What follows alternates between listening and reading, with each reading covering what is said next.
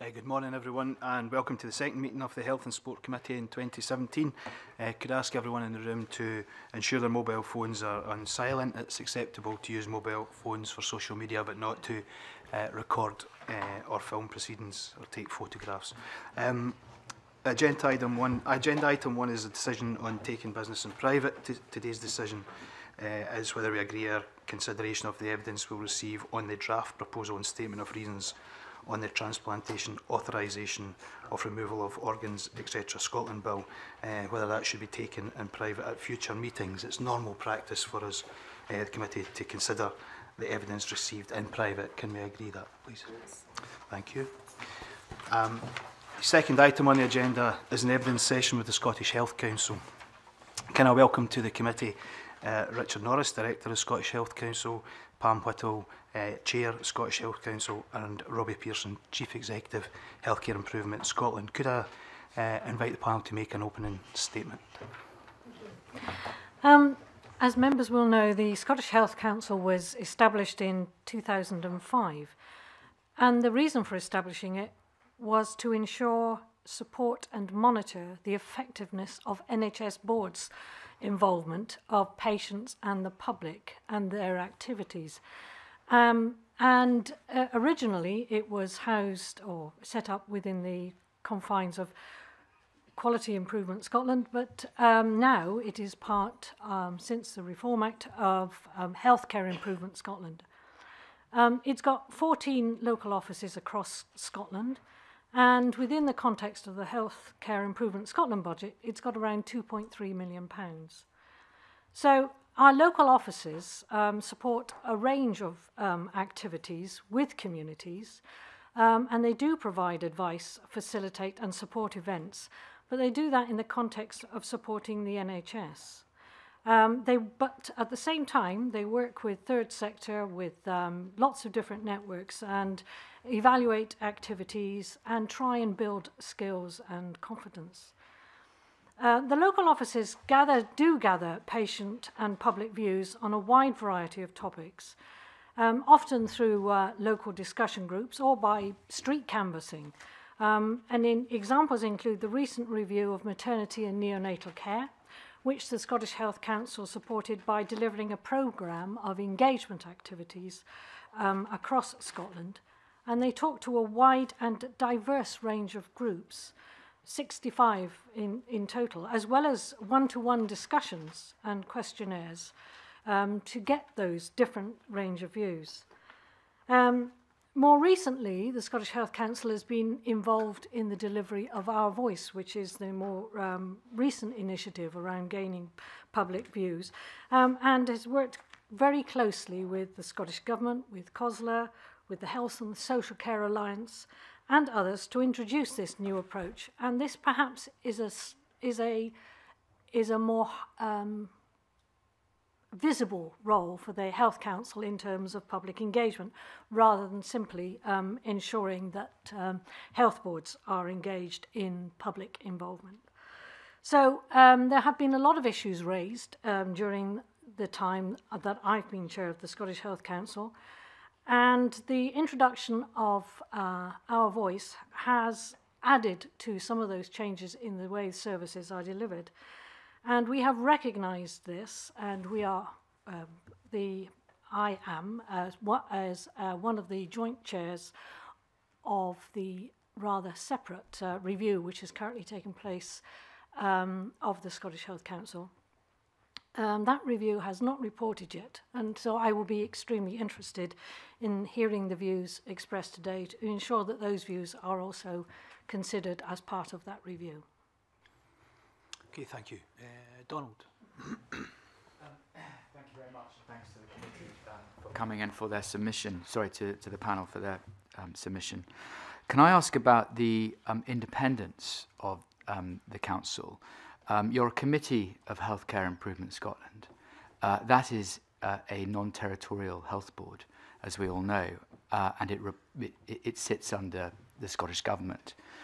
What response do you give to widespread concerns about the council's independence from both Healthcare Improvement Scotland and from government, And on the subject of independent scrutiny, could you comment on what appears to be a very limited use of the independent scrutiny panels?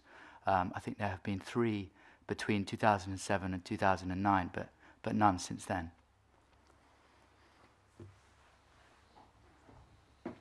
The independent scrutiny panels have... Richard, can you answer that one? Yes, I mean, excuse me.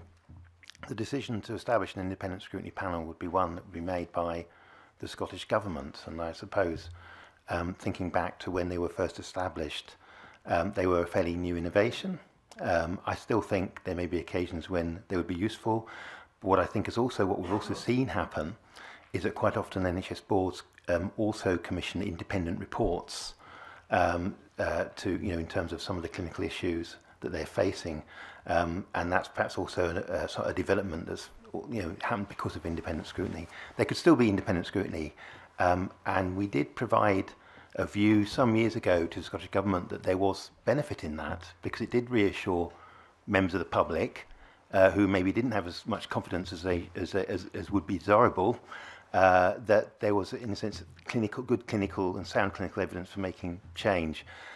So that's an area that I think is still something that could be potentially, in the light of the integration of health and social care services, could be something that would be useful.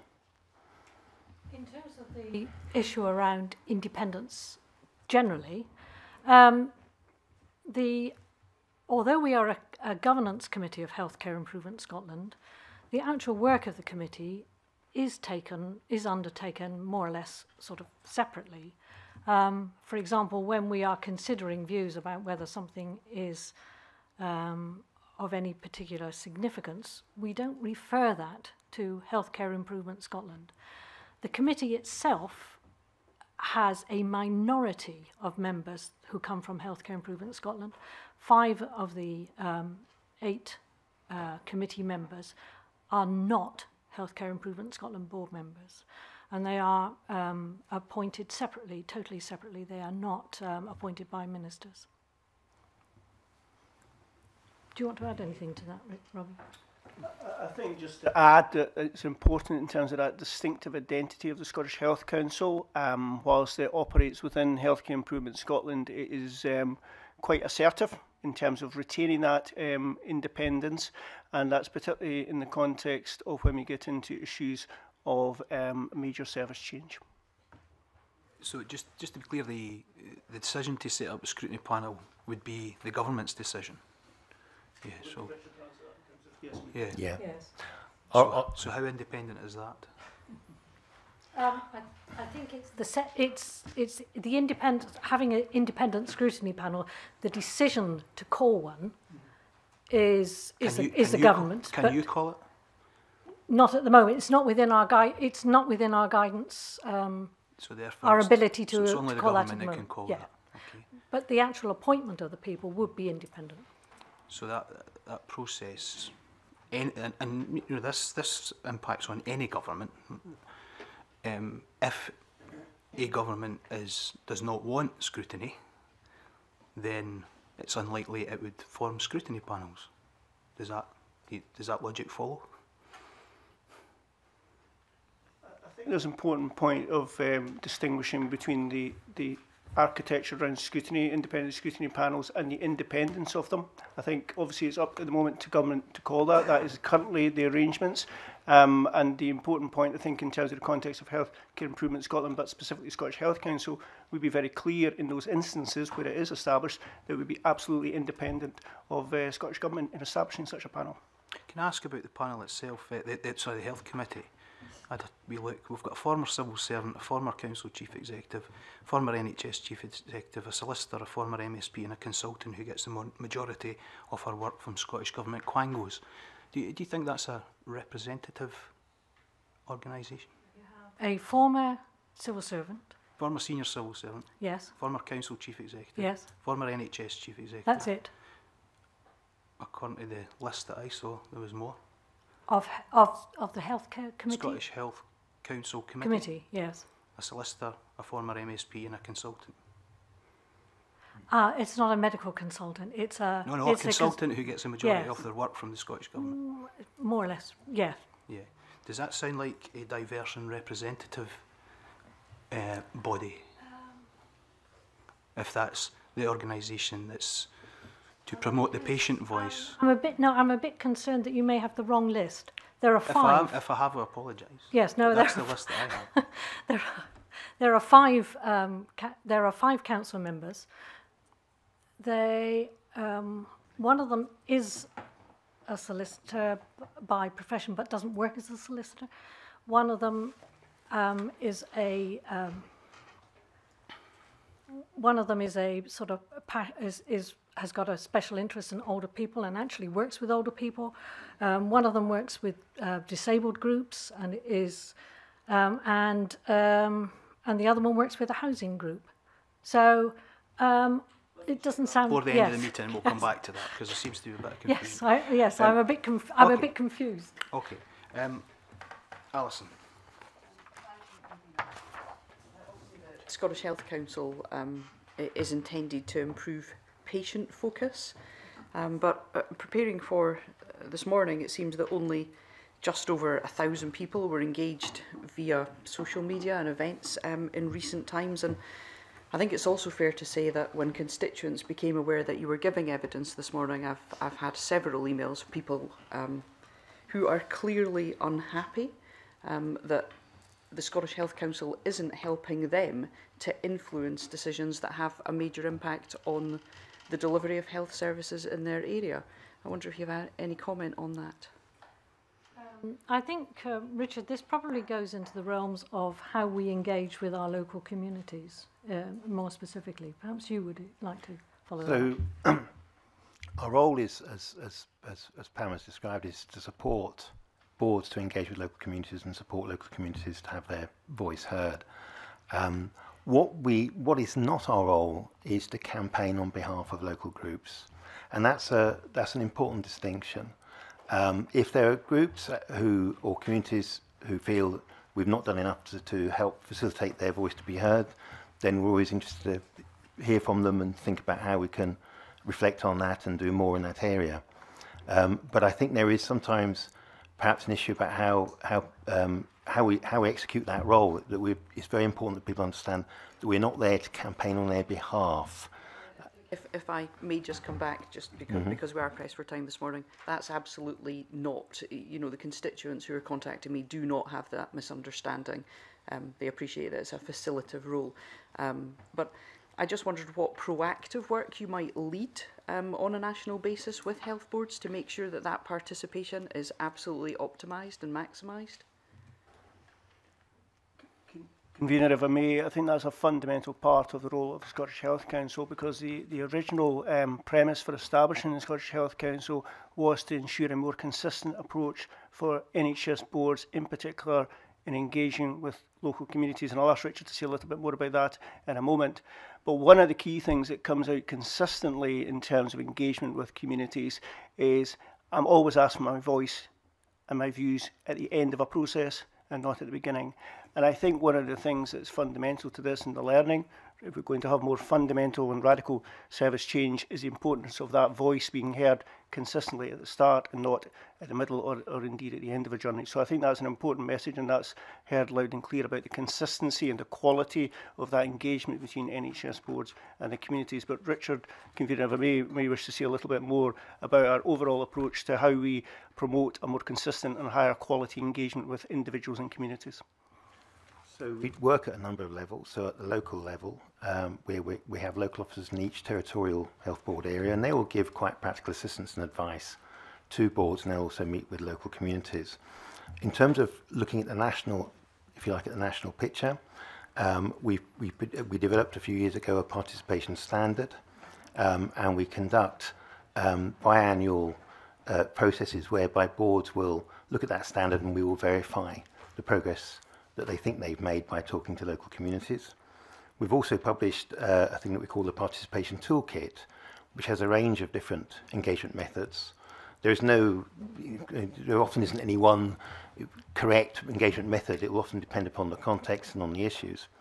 So there's a range of engagement methods in there, and what we'll do is we'll engage locally, once again with boards and communities, to help them choose which engagement method would be the most appropriate.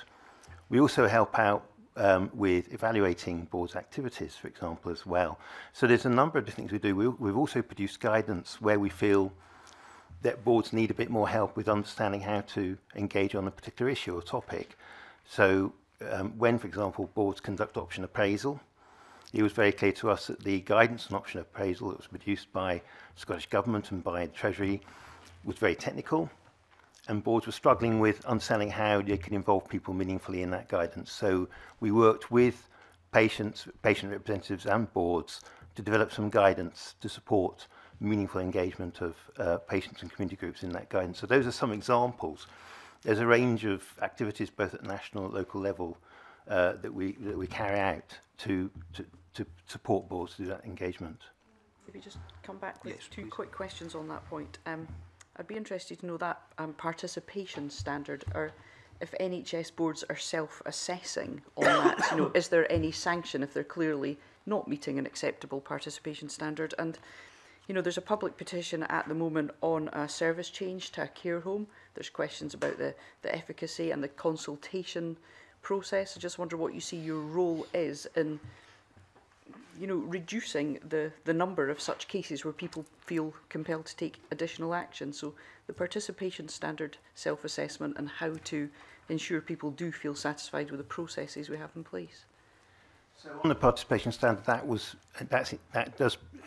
is designed to give comparative evidence across Scotland of how boards are engaging with communities. So we feed back to boards. Boards will self-assess, but then we'll go and talk about their assessment with people they've worked with and with local communities, and we will. That's how we verify that, and we'll feed that back to boards in terms of how we feel they're making progress. And as one example within that, for example, is how well they're using complaints and feedback, for example, to use that to improve services, and we conduct an assessment of that across Scotland every 2 years at the moment to look at that. Sorry, in terms of the, can I ask you a bit more about your point about the care home? Is that a particular case? Yeah, there's a public petition on a service change to a care home, and it's questioning the consultation process. Now, I sort of feel if constituents were aware that the Scottish Health Council existed, would it not be the case that they would come to you to see what action you might take before it gets to that stage? So I'm just wondering, in terms of, you know, how aware is the general public that you exist? In terms of care homes, I think one of the issues that's arisen for us in terms of integration is our role in terms of social care and care homes. I know that we have been involved in some examples where people have asked us for information, but I think your point is right that our profile probably needs now to be higher in the light of integration, in the light of that demand, to understand what are the best ways to engage. By that point, I'm getting a bit worried, Mrs Whittle, that you don't know your fellow board members. You've got yourself as the chair, who's a former senior civil servant. George Black, who's a former chief executive of Glasgow City Council. John Glennie is a former chief executive of Borders Council. Yes. We've got Kim Schluman, who's a solicitor. Elizabeth Cuthbertson, who's a consultant. Irene Oldfather, who's a former member of Parliament. Marie Wong, who's a fitness consultant. And Alison Cox, who is a consultant who gets most of her work from the Scottish Government. That's the board. Are they diverse, representative and independent? That's the question I'm asking. They are certainly independent. And they are. Do you recognise that as the board? Yes, they are the board. They are the board, thanks. They are the board. It's just that when you describe them as being consultants, I don't No, they describe themselves as consultants. Well, Elizabeth Cuthbertson actually works for a housing group, so I'm not sure you could count her as a consultant.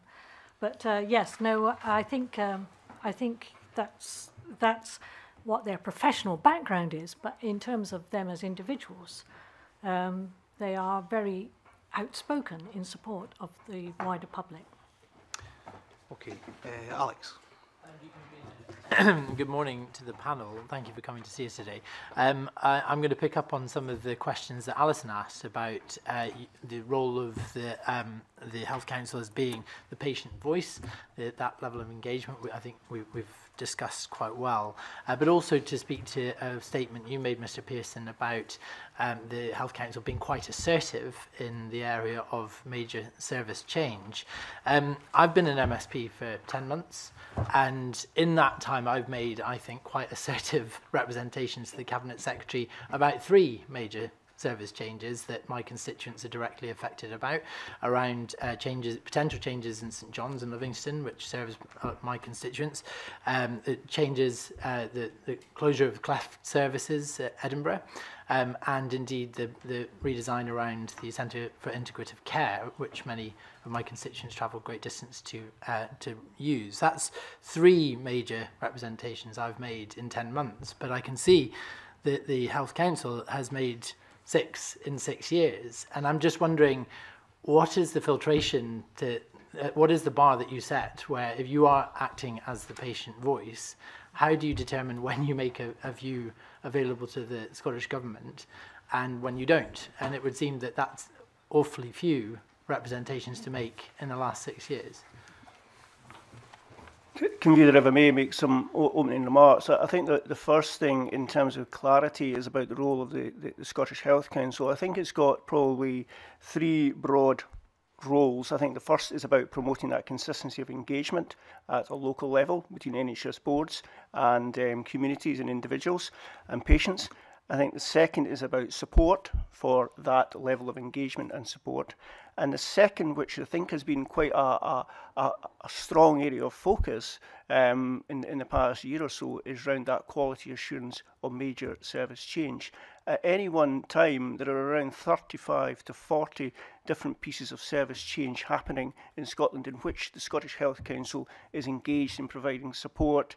Some of those reach the threshold in terms of what we would consider major service change.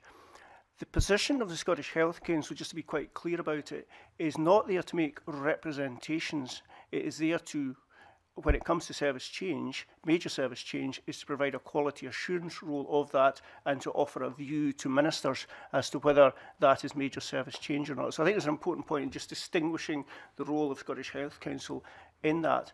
Ultimately, major service change in terms of the National Health Service is a matter for ministers ultimately to decide upon.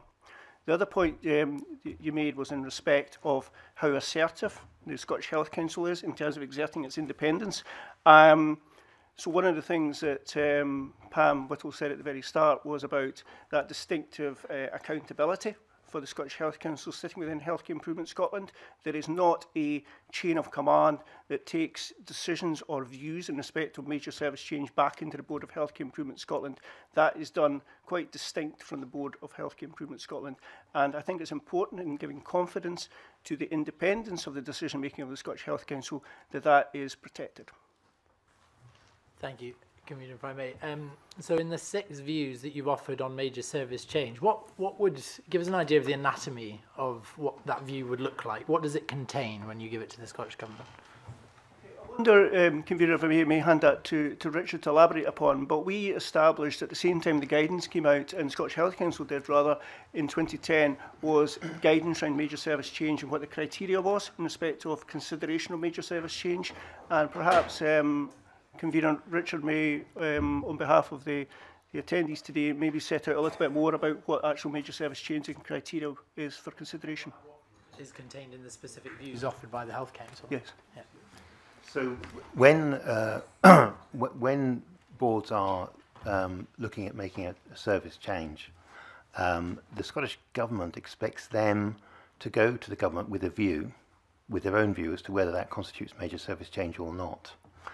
And as part of that process, they ask them to come to us and to ask what our view would be of that. Now, it's not always possible to tell or to say at the start of a process whether that will become major or not. So you need sometimes to explore that a little bit further before it becomes clearer. We would normally ask the boards to use the guidance we produce that Robbie referred to on identifying major service change. What that does is identify a number of issues, 9 in total, that are areas which if there's, in a sense, if, for example, if one of them would be, if it's unscheduled or emergency care, for example, if the proposal concerns that, in our view, that makes it more likely that it should be seen as major. So we'd ask them to go through those 9 issues and then give us their views on what they feel the issues are in terms of the service change they're proposing. What we would then do, we'd also, in a sense, we'd support the board in their engagement with the community. We'd be present at some of those local meetings, and we'd talk to local community groups and patients groups. What we then do is, in a sense, look at that information.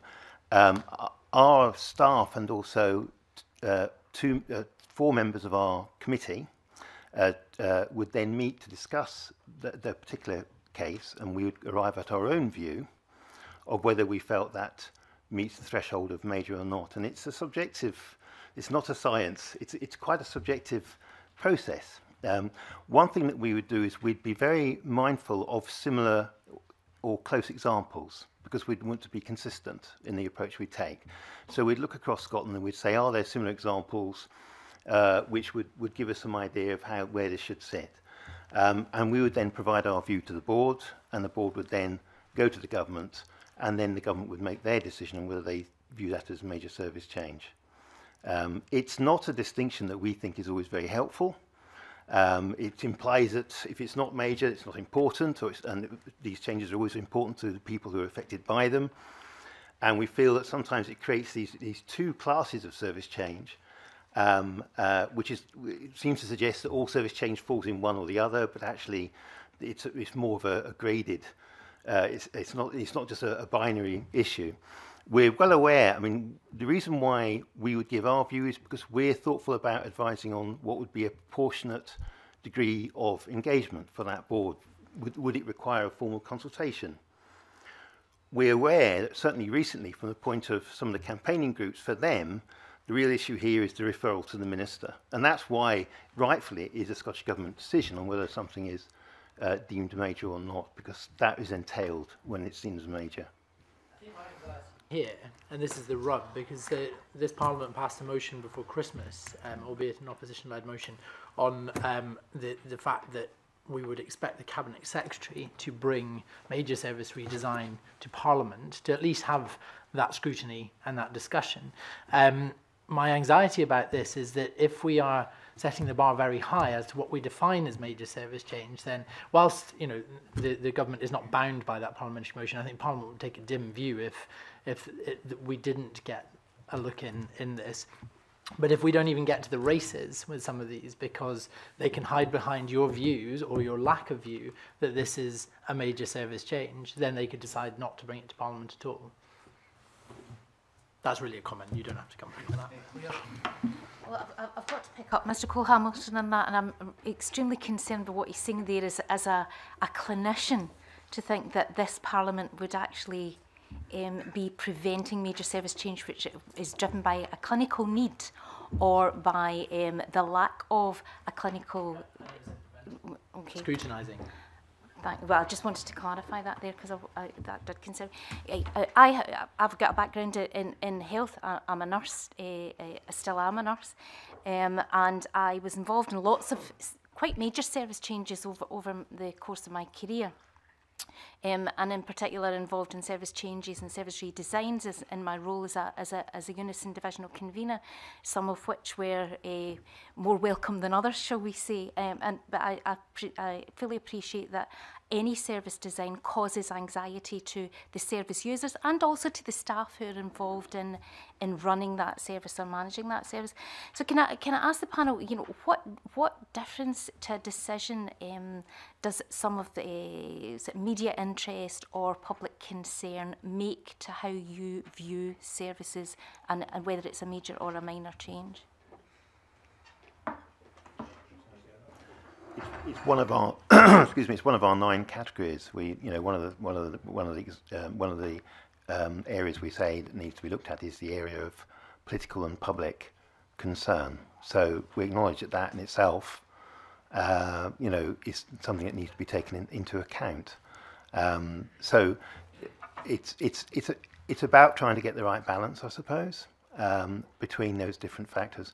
And we were very clear. I mean, we were aware of the parliamentary debate. We were very aware that we were being asked to give an independent view and we wanted to base our views on our normal process and where we'd be looking at this in the context of other changes. And so that's what we wish to do. It's not, if there is a high degree of public and political concern, that would make it more likely to be seen as major, but that in itself probably wouldn't be sufficient. You'd need to have other factors as well. Could you maybe elaborate on what those other factors are? Yes, so for example, if I mentioned earlier, one of the categories was whether it was emergency or unscheduled care, for example.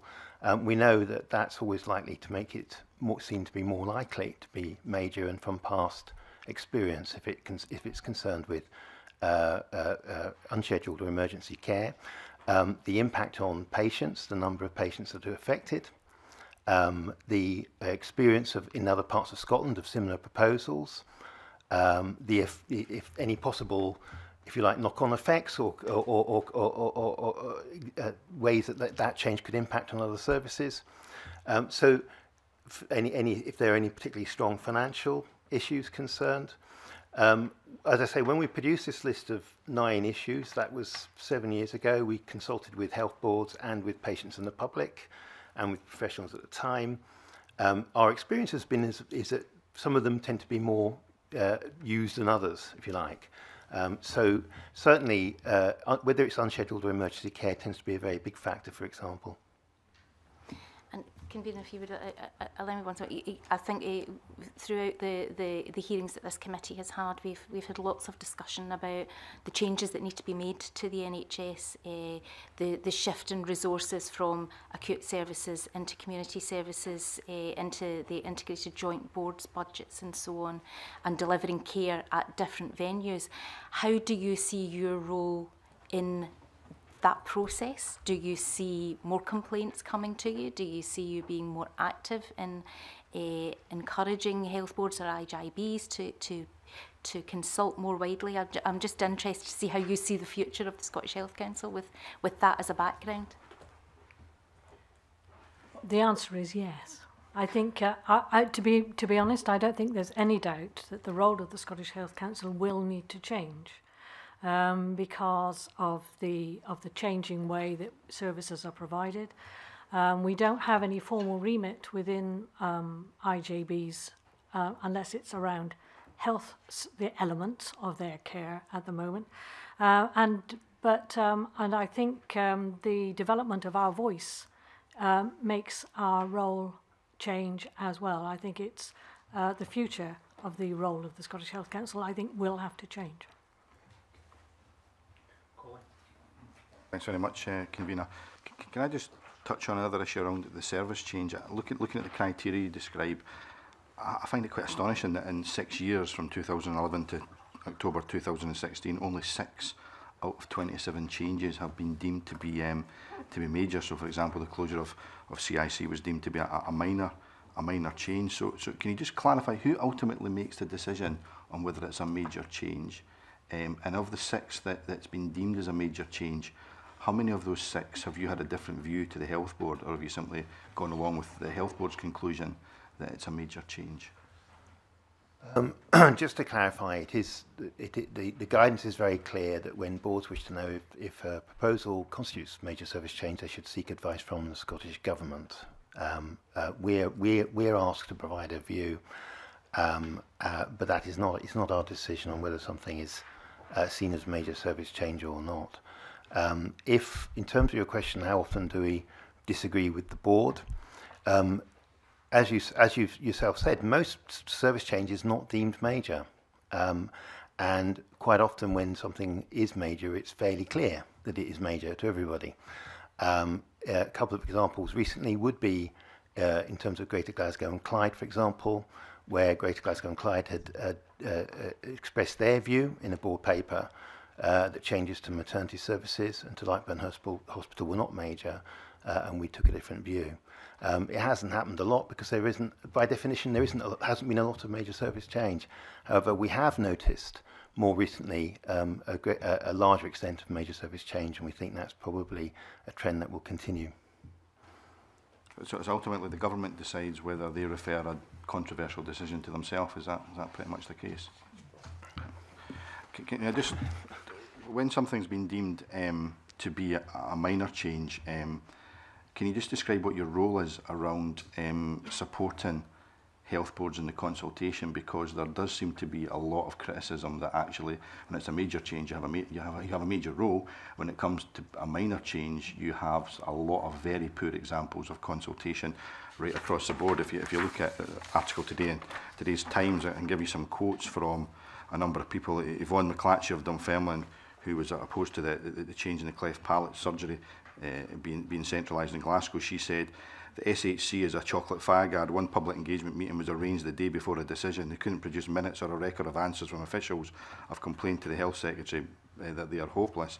Catherine Hughes, a disabled patient who campaigned against the closure of the CIC beds, said consultations were utterly useless, and added the SHC is toothless, just a tick box outfit which doesn't explore key points thoroughly. In the CIC engagement process, a patient panel was actually chaired by the official who proposed the cuts. Caroline Davidson, who was campaigning to save the children's ward from closure at the RAH, said, "Our engagement process is a seriously flawed shambles with managers dominating and little information." So there's a lot of anger out there from patients and communities about the consultation process that takes place for a minor change. But what role do you actually have in terms of influence that consultation? So our role, when it's not major, is advisory.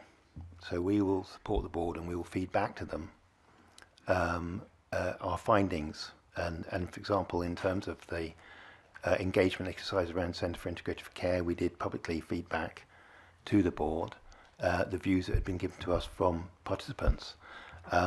But we're clear that ultimately the decision belongs to the board. And the one thing I'd also add about that is that I accept that people have given their views that they feel that the engagement process was not as good as it should have been, and that's what they said to us.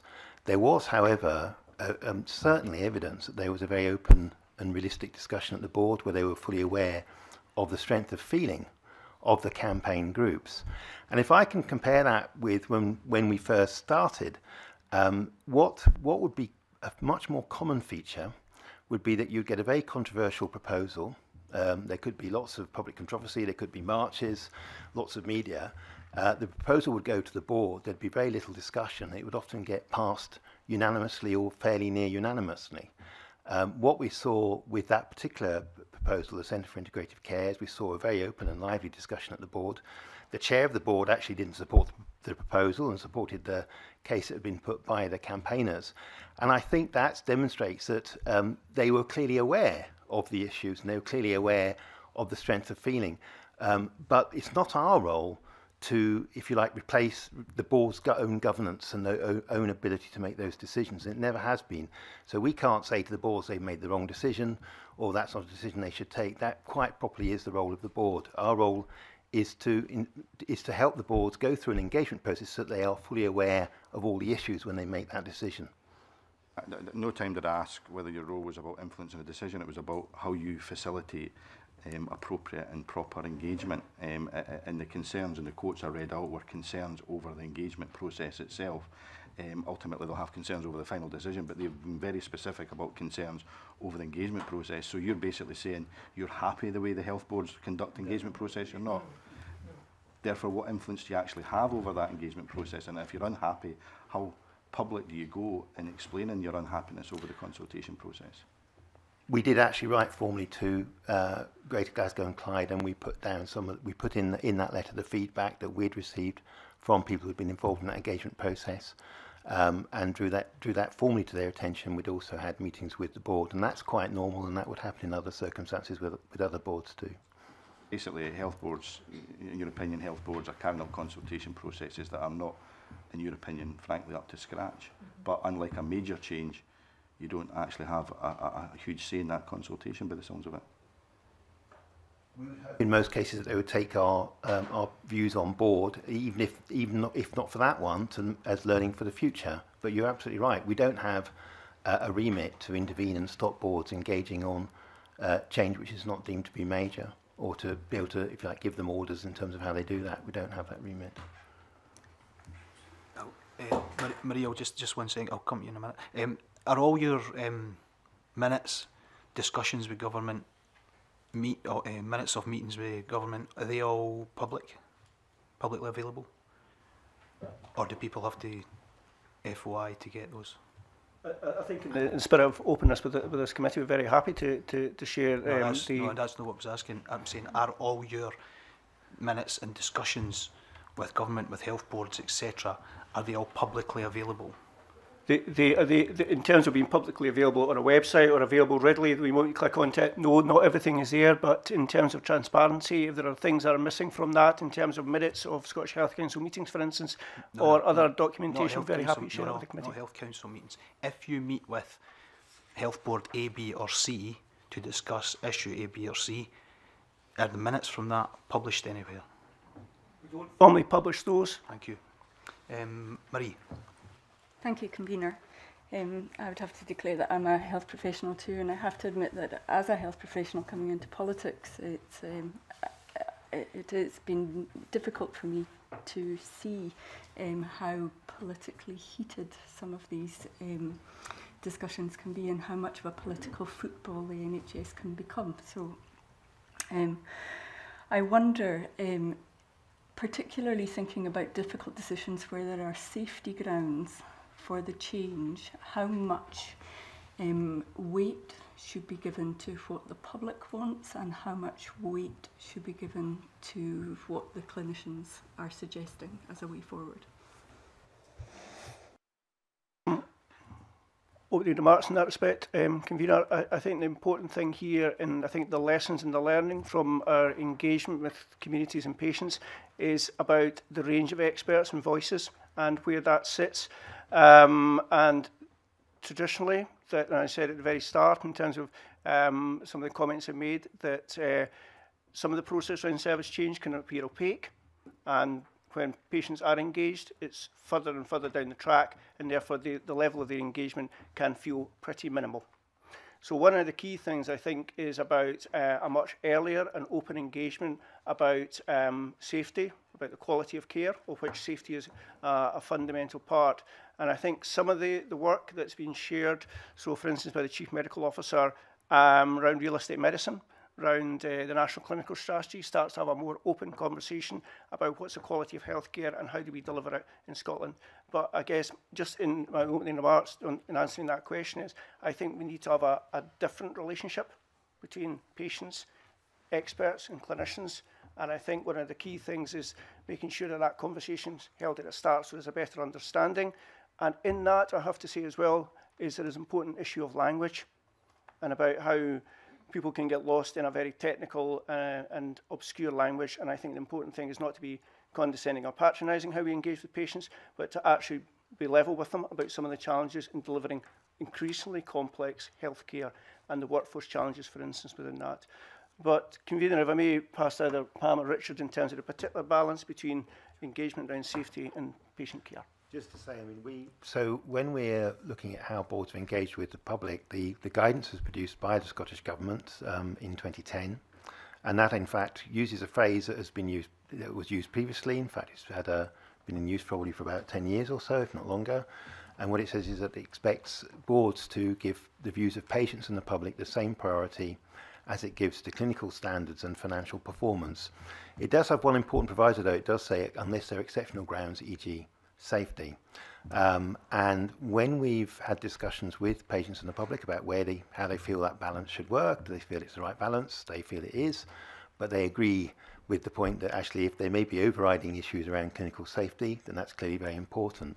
As Robbie has said, our view is that this issue is best tackled by boards being open and honest with their communities and not appearing to prejudge issues or to use that as a way of saying, well, we're not going to engage.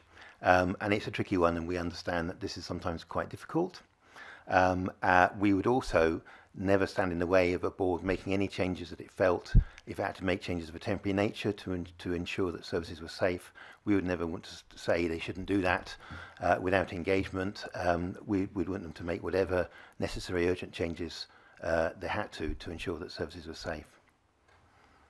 It is probably worth pointing out that, of course, the Scottish Health Council's role focuses around the engagement with the public, whether or not the board has engaged with the public or does engage with the public, not necessarily hasn't got the remit to focus on those other elements, which may be a stumbling block in the process.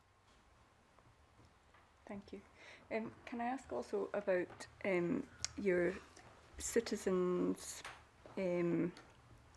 panels? Is that what you call them? Yes. Yeah. So I'm interested to know, just as a completely change of subject, I think some people touched on it before, I'm interested to know how people become a member of your citizen panel. So it's not randomly selected like a jury service would be. Who people still put themselves forward, I presume, for that role? Well, we've only just done this, so this is the first one that we've had, and I think in a way it is semi-random. Is it not, Richard? It's random in the sense that people don't self-select for it. So, as Pam has said, this was partly a test. It's quite innovative. We initially used the electoral register to identify people, and we mailed them and invited them to join the panel. We were quite ambitious. We wanted to recruit 1,300 people across Scotland, and that was quite important because we wanted a minimum of 30 in each integrated joint board area. And that was to ensure that was one of the things that we wanted to do to make sure it was reasonably demographically representative of the people of Scotland. So we also did recruitment by basically standing on the street or going to shops and so on. So we'd approach people and ask them. The result is that we've got a makeup which is broadly representative. We did actually end up with more women and men, but in other respects it's broadly representative. We're now analysing the first set of results back from that. It's random in the sense that I suppose the important point is that we wanted it to be not people who, if you like, self-selected themselves and said we want to join it, but actually were people who were approached, and therefore, in a sense, they're a panel of citizens as opposed to people who maybe quite commonly get more involved in participation networks. Nothing wrong with people who get involved, but we were very clear we wanted to get, if you like, we wanted to try and get that more representative of the people of Scotland. Thank you. Thanks. Thanks for coming along to talk to us. There was 2 or 3 things I wanted to kind of touch on. And first of all, obviously around about the role of the SHC, which is to monitor the health board's involvement of the public, as you described at the start. Now, there's clearly a process there from the Health Board Minute's proposal, you being involved in part of that engagement process, and then moving on with a recommendation to government. And first of all, I'd just like to say it's quite heartening to see specifically on Lightburn, which I know something about being local to me, that you did play a role in that process in terms of redefining that as a major service change, which the Health Board clearly hadn't wanted to do, and they proposed that was a minor originally, so it's quite heartening to see that. So I suppose my first question, just to set the scene, is are you comfortable with the overall flow of that process? And I suppose this is a leading question, but take it as you like, or would you be happier with government ministers intervening much earlier in the process, as has been called for from other sides?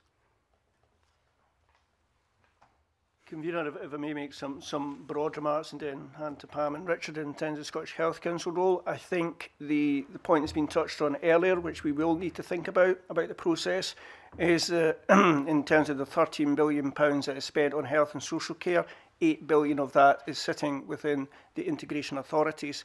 So a bit of redesign, rethinking is required in terms of us as Scottish Health Council, Healthcare Improvement Scotland, but Healthcare Improvement Scotland in the round, think about how then do we relate to a different world that is now emerging. And as we get to the end of the life of this Parliament, the majority of the spend in health and social care budget, as intended and expressed by the Cabinet Secretary, will be within those integration authorities. So there is a bit of the journey here that we need to now think about in the context of service change and existing advice, support and guidance from the Scottish Health Council. But convener, in terms of the specifics, in terms of how the works at present, I'll hand to Pam and Richard. Shall I go first? Yeah. I suppose, thinking about that one, I think there was an issue around exploring with communities and with the board, if you like, some of the aspects around that change, so we could give that proper consideration. Could the government have called that in earlier in the process? Yes, they could. They chose not to. They were clear they wanted to follow that local process. I would agree with Robbie. I think this is a good time to look again at how that process works. For example, the fact that we give our own view. When that first started, that was a fairly informal process, and there wasn't really a lot of interest in our view or how we arrived at it. And we've seen that change, and understandably, I think because of the reasons why, is because it gets called in. So I think it's helpful. I think perhaps to think again, particularly in the light of integration, how that role should work. I would like to see people have more confidence in the local decision-making process, so that it's not necessary to have a big discussion every time about whether it should be seen major or not. And I'd like to get away, frankly, from that what I think is perhaps an overly simplistic division between major and non-major, because I think, as I say, it does have a very unfortunate message for people who are being affected by some change which is very important for them. It doesn't mean it's not important just because it's not major. I mean, that original, when we first started, it was called significant service change, and they called it major because they felt that was bad to call it significant because it meant other change was insignificant. So you can't really win with the terminology. So I think looking again at how we have perhaps a better way of classifying change would be very helpful. I'd like to move on now and focus on the relationship between yourselves and the Health Board in terms of fulfilling that remit we talked about at the start. And as I mentioned, I'm aware of the Lightburn situation, and a lot of concerns have been raised with me by local groups about that engagement process, because we're not yet onto the consultation process. I mean, for example, the stakeholder reference group, there was a meeting where there was 13 members. There are 7 of the members of that group were actually Health Board employees, including the chair.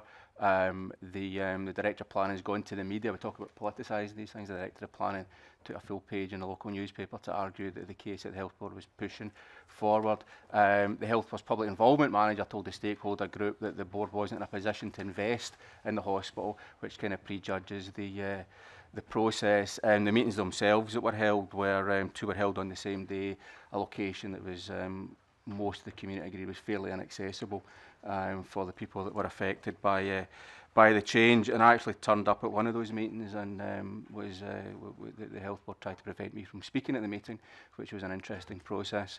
But I, as you can imagine, did make my views known at the meeting. So for a number of examples there where people would call into question the engagement process, specifically there, and obviously we've heard that from other parts, from other issues as well. I suppose the question is round about how you intervene. I think you've touched on that to some extent in terms of that process, but also round about this fait accompli, if we're still allowed to use fait accompli in a post-Brexit world, with it being a French phrase. But in terms of that, are we? Do you have any evidence or any data round about the number of proposals that are changed through the consultation process, or is it by and large the reality that once the Health Board's made that decision, does that just kind of get carried through, or is there any data, as I say, on what percentage of those are actually changed through the engagement in the consultation process? One of the issues which we regularly find that we have to really push some of the health boards to consider is the option appraisal approach. It shouldn't be this is it. There needs to be some sharing, and we would really like the public to be really engaged in developing those options, because our view is that it's much more likely to have a successful process if the public are engaged. Sometimes there is resistance to the option appraisal approach, and sometimes there isn't. And that may reflect why sometimes you only get a small number of majors, because they may have already moved through that process, because perhaps they're working together in a better way. But on the other hand, we do know that there is some resistance in some cases to developing a full option appraisal. Just to add to that, I mean, I suppose 2 points. One is, before a board goes to a formal consultation, we will monitor the quality of the board's engagement process, as Pam said, around the option appraisal process, for example, and the option development process, which are very important. And if we don't feel that they've done sufficient work to go to a formal consultation, we will say so at that point, because we don't feel there's any benefit in boards going to a formal consultation if they haven't done sufficient work to prepare for that. Once they've come to the end of that consultation process, we will also then publish a formal report in which we'll describe what the board did, and then also describe how we feel they've complied or not with the guidance. In practice, if we don't feel the board is doing as much as it should to demonstrate compliance with the guidance, we wouldn't want it to get to a point where we let that go to the end of the consultation. We'd want to step in and say to the board, we think you need to be more thoughtful about how you're approaching this. We've got some suggestions to make, and we'd like to have a discussion with you. And we'd hope then to have an agreement with the board in terms of a way forward. Okay, thank you, Convener. The time that we've got left, I've listened quite intently to some of the answers that you've given. Can you really honestly tell me how relevant the SHC is? Your remit is to monitor health boards and how they carry out, what they do for patients and how they carry out their functions. Should your remit, your role, be actually increased? Do you believe that now all the changes that Richard Norris has said has come along in the last couple of years, that you should be given more teeth? Because, quite honestly, from where I'm sitting, I don't think you've any. I don't think there's any doubt that the role of the council probably does need to change. I find quite an element of frustration at times that there isn't wider awareness of what the Health Council is. Even its name is a little bit confusing. And so there are a lot of factors which I think have actually stacked up. So I think there is a need for change. Whether or not it's teeth, or whether or not it's there needs to be some separation of different aspects of the role, that I think is an issue which we will need to consider. One of the problems I have locally in my area, NHS Lanarkshire, is I don't believe that they get across to the public what they're doing correctly. Mm-hmm. And basically they don't publicise it enough. And yes. With the greatest respect to Ivan McKee, I've also attended meetings where I'm just totally aghast at what they were doing. But basically, how do you sit down with boards like this and try and entice them to either change their views, look at what they're doing, and I have to point out that some of the things that they are doing are correct, because we have to change. It's a new world out there. Things have changed since the since the NHS was first set up nearly 70 odd years ago. And we have to look at the revamp and redress and time. And I have to say, I also agree with my colleague Marie Todd that I hate the NHS getting used as a political football all the time. And basically, we should all work together. We've got one of the best health service in the world, and we continually kick it. So what would you do to sit down with NHS boards to try and get them to get their view out there better? Because I think they ain't doing it. I think this is something which we are extremely aware of, and you can see from their perspective that they might see us rather as not really being part of it, not necessarily knowing exactly what's going on. And from that perspective, I think that's quite a useful bit, because we tend to be more like the public in that perspective. Because if they can't convince us, then they haven't got a hope of convincing the public. So I think there's one of the things that we do constantly try to do is to work with boards to make them more effective about engaging with the public. And recently there have been some boards who have recognised the importance of doing that and have made significant progress. But these are isolated approaches. I would like it much broader across the piece. My last question is, how can you get across to the public that you exist? I think that's absolutely right, and I think it's one of the things that we hope to be will be able to address. Thank you. Thanks, Richard. Can I say I'm sensing a lot of frustration here with committee members, and I certainly have that. I'm looking here. The Scottish Health Council has a budget of 2.3 million, and it's looking for extra funding from the Scottish Government. When according to the accounts, and over the last two years, it has engaged with, according to your own accounts, 1,180 people in 2 years. I am really struggling. You've got 14 offices, and you've managed to contact just over 1,000 people and engage with them in 2 years with a budget of 2.3 million. I'm failing to see what we get for our money. And I think Richard's absolutely right. I think you're a toothless hamster. I really do. I think I don't see where you're adding value in this, and I think this needs a major overhaul of some kind if we're going to genuinely have some sort of transparency, processes that patients and the public genuinely engage in, because at the moment we do not. We absolutely do not, in my experience, having been an elected representative since 2003.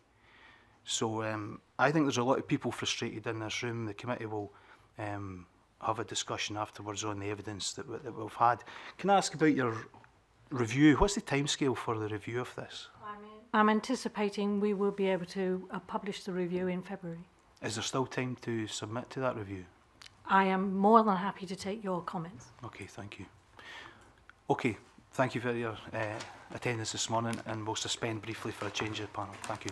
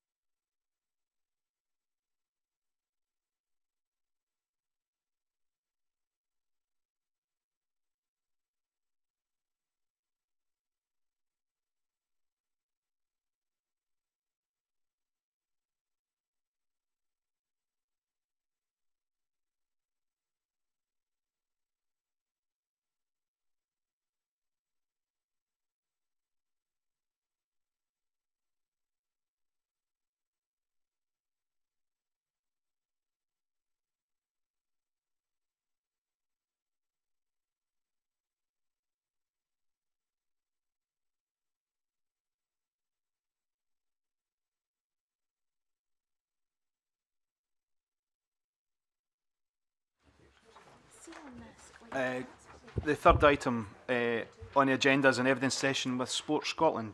Welcome to the committee, Stuart Harris, Chief Executive, and Mel Young, the Chair. Could I invite you to make an opening statement, gentlemen? Thank you very much. Thank you for inviting us along, and very keen to give evidence today, this morning.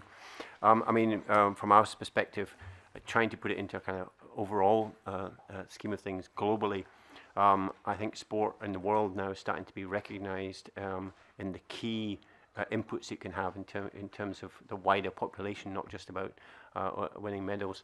I myself, I've travelled around the world a lot in the connection with sport in this area, and particularly lately, governments around the world are starting to recognise the impact that sport can have in these wider agendas, socially, in terms of health, etc., in terms of the wider community.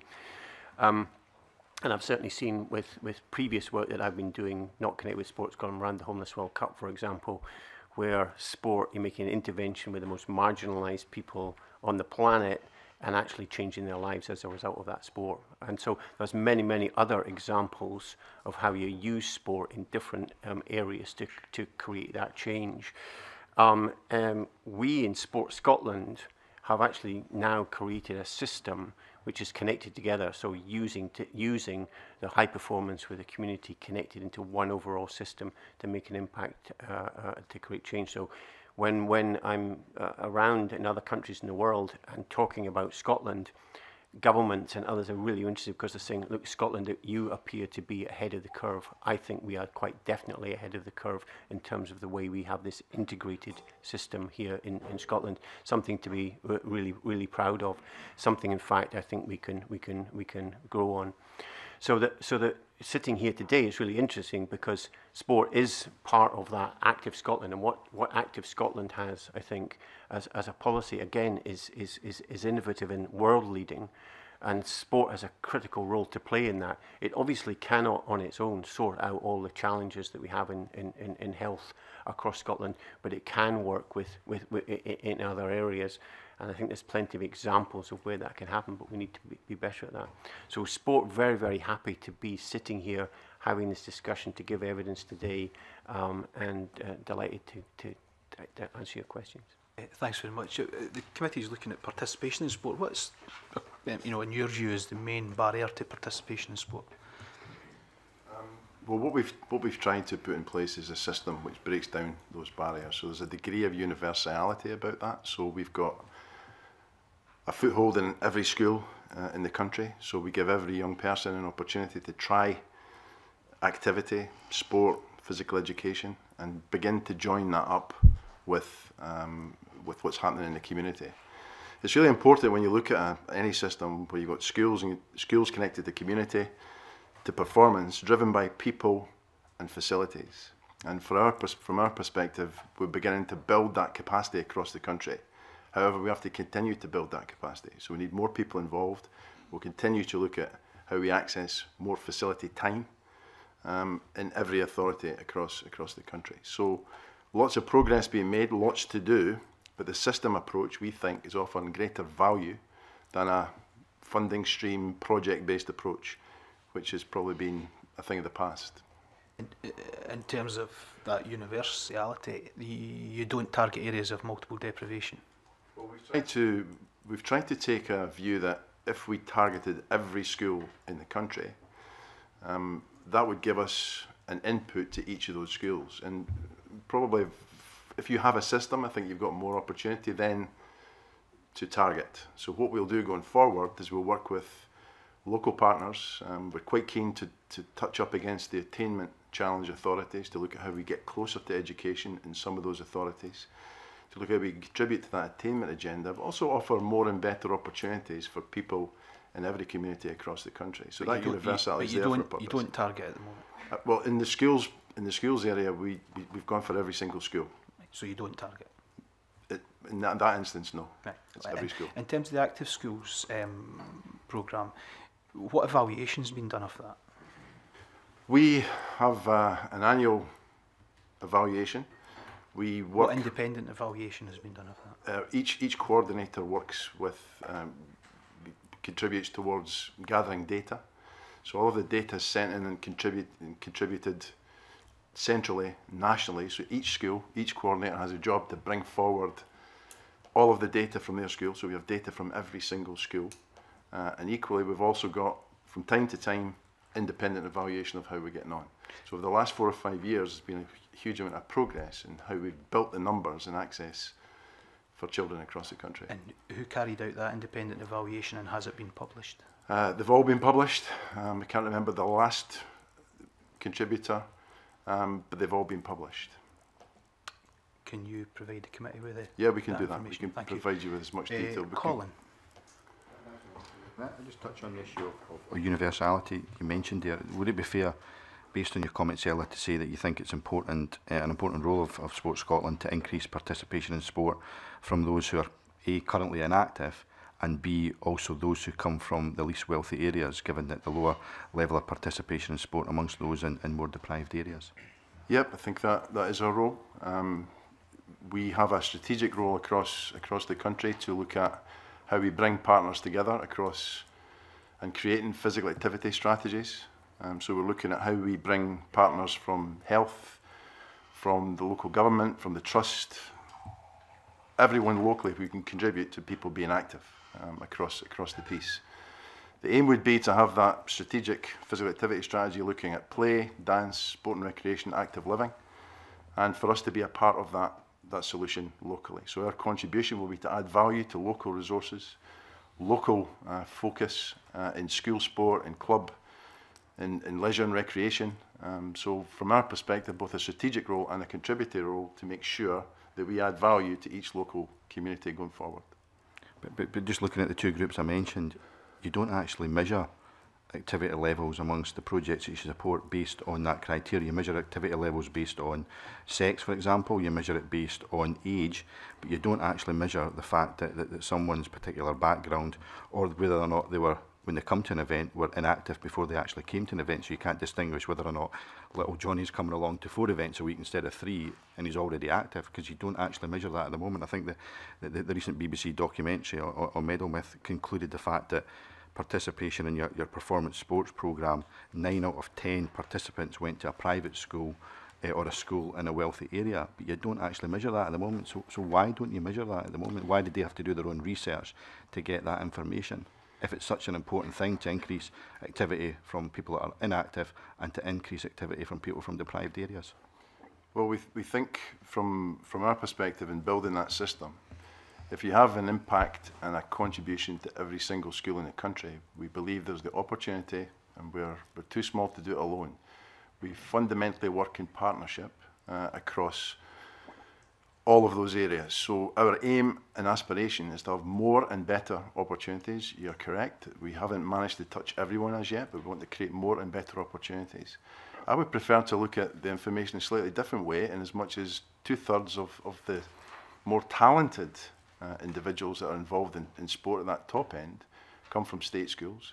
We aspire to improve that. We aspire to give everyone the opportunity.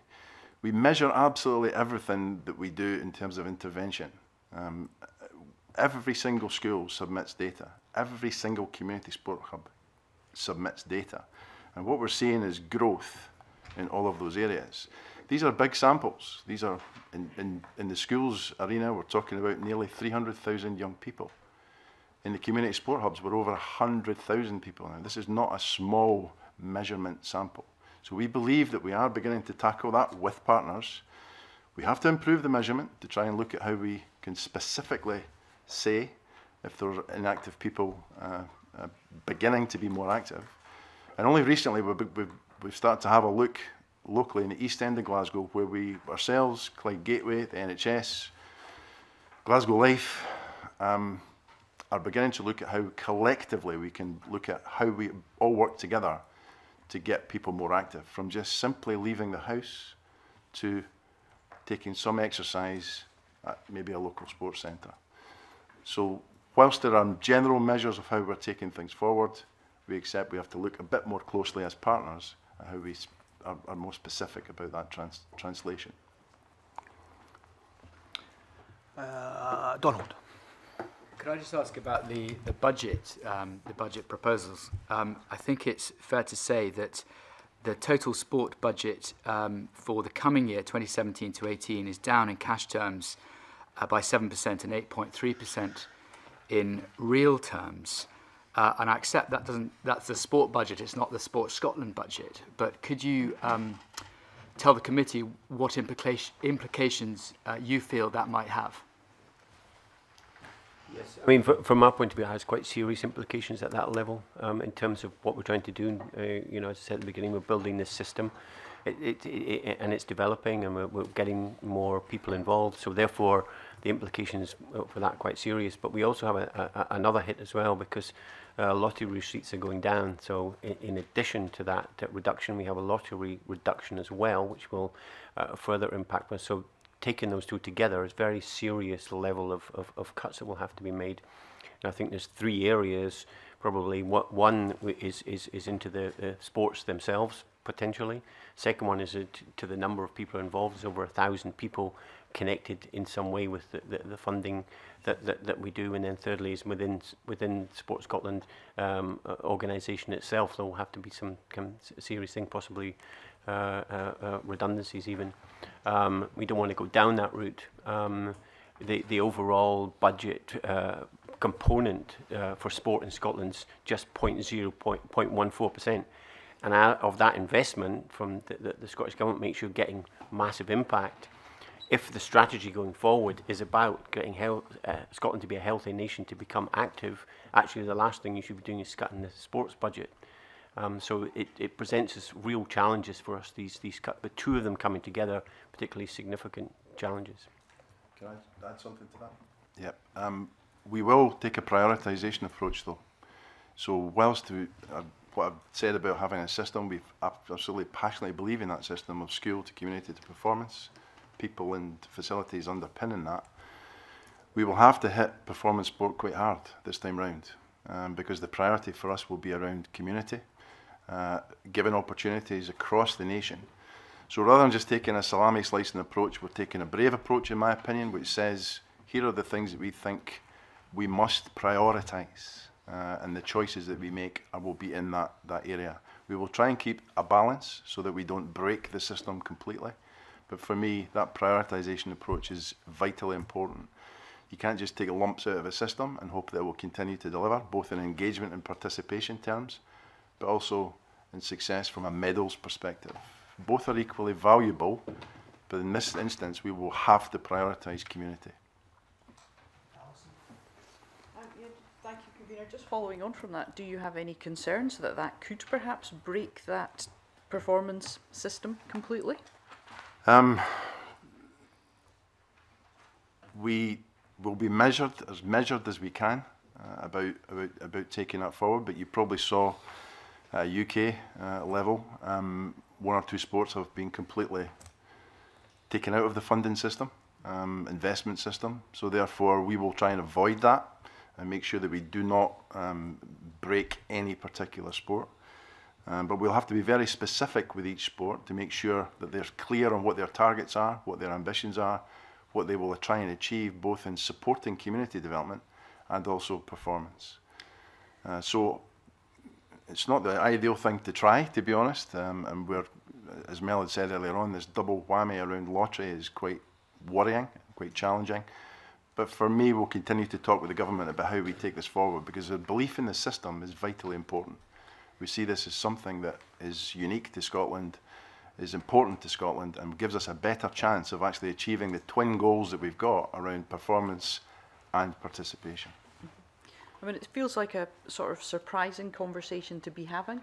You know, a couple of years after the Commonwealth Games, when we've heard a lot about legacy, how would you assess the active legacy of the Games, and, you know, are you concerned about that legacy in terms of funding? I'll give you a specific first up. Our legacy commitment from the Commonwealth Games, specifically with partners, was around community sport hubs, and we deliberately focused on that. So the target was 150 community sport hubs. We now have 157. We will continue to prioritise that. There's almost, I think I mentioned earlier on, there's almost over 100,000 people now involved in community sport hubs, where we're bringing communities together, bringing sports and activities together to make them more sustainable, and offer them a chance to do more things for themselves.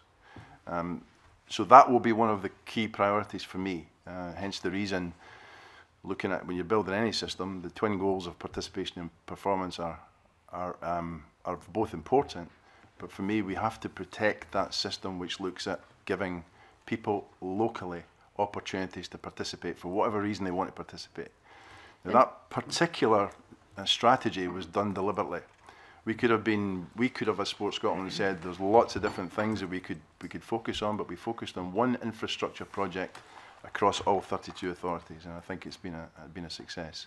All of our partners can probably report similarly on what their plans were locally in building a legacy. In terms of priorities and targeting, I note that the percentage of, there's been a fall in physical activity amongst children since a 3.9% fall since the Commonwealth Games, which seems quite surprising, and more notably amongst girls. Do you take, when you see these figures, when you have the results, do you step in there and take action to try and address that? Yes, we do. Again, I'll give you a specific. We work with each local authority on active schools, for example, where at the moment the breakdown in gender is 52-48, 52 in boys, 48 in girls. We want to try and continue to improve that. But with each local authority, when they produce their results every year, we don't wait on other measures to tell us there's an issue. We actually just focus on what's happening locally. So in all 32 authorities, we take a very specific, customised approach, and how we then sit down with that authority and say, how do we address that? Whether there's been gaps in staffing, whether there's some issue with schools, there will always be some changes. We can't always go on that upward trajectory. Sometimes it plateaus, sometimes it'll dip. But for me, we take that action regardless on an annual basis with each of the local authorities we work with in terms of active schools, community sport hubs, and what other help we give them with participation locally. Convener, may I ask a final question? Thank you. You know, the activity guidelines for children, 60 minutes per day, I would suggest, and I'm sure others would agree, that that is in no way sufficient anyway. And I just wonder, you were talking about an all systems approach, and clearly we're the Health and Sport Committee, and we will be, you know, suggesting that an active Scotland is a healthier, you know, it's a well Scotland. In terms of engaging with other portfolio areas, you might be aware that the government, for example, are only spending 1.6% of a massive transport budget on walking and cycling. Now, you know, coaches amongst us will, you know, I think there's general agreement that physical literacy perhaps isn't what it used to be. Children aren't out and about in the neighbourhoods, and for various reasons they're not able to cycle and walk as safely. Are you engaging with government and asking that things like investment in walking and cycling be looked at as part of a physical activity strategy? Yes, we are. From our perspective, Mel touched on it just briefly. In our view, the Active Scotland framework, the Active Scotland policy, is world leading. However, it does need every contributor around the table, sport being one, education, health, transport, planning. Ultimately, we all have a responsibility to play and a job and to contribute to that Active Scotland policy. For me, we still have to get better, both nationally and locally, at how we partner, how we're then held to account by ministers, by government, by committees. Because from my perspective, it's that partnership, it's that agreement about what we're going to try and achieve, just as you expressed it, and then how do we each play a role in that will change population behaviour. So to make the nation more active, we're all going to have to contribute. It can't just be sport. You and I have had this conversation before. It can't just be sport. We're too small. But we can play both a strategic role in motivating and coordinating people going forward, but also our own specific role. But it needs that coordination at both levels. We think it's better recently locally, because we've just grabbed that national, that role, that leadership role locally, where we're bringing partners together, setting the strategy, and making sure everyone has a role to play in delivering against that. So we need to improve that, both nationally and still improve locally. Thank you. Sorry, yes. Supplement to that.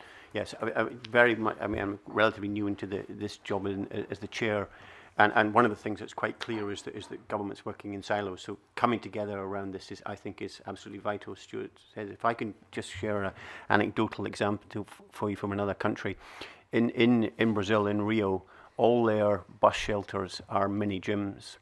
So that what you see in the morning, oddly, is people in suits doing pull-ups on bus shelters, and then children later on doing step-ups, etc. And then later on, you'll kind of see that there's races in between the bus shelters that kids get involved in doing. So that's an example, I think, of just thinking out the box slightly. It might be applicable here, I don't know. But obviously the transport and the planning have come together, and then sports. So sports provided the role of let's create a race around this. That's the way we need to think, and then work together and come up with these things, and that's how you'll increase activity, by being smart about this. Yeah, Tom, sorry. Just to follow on, and good morning panel, from Alison Johnson's point.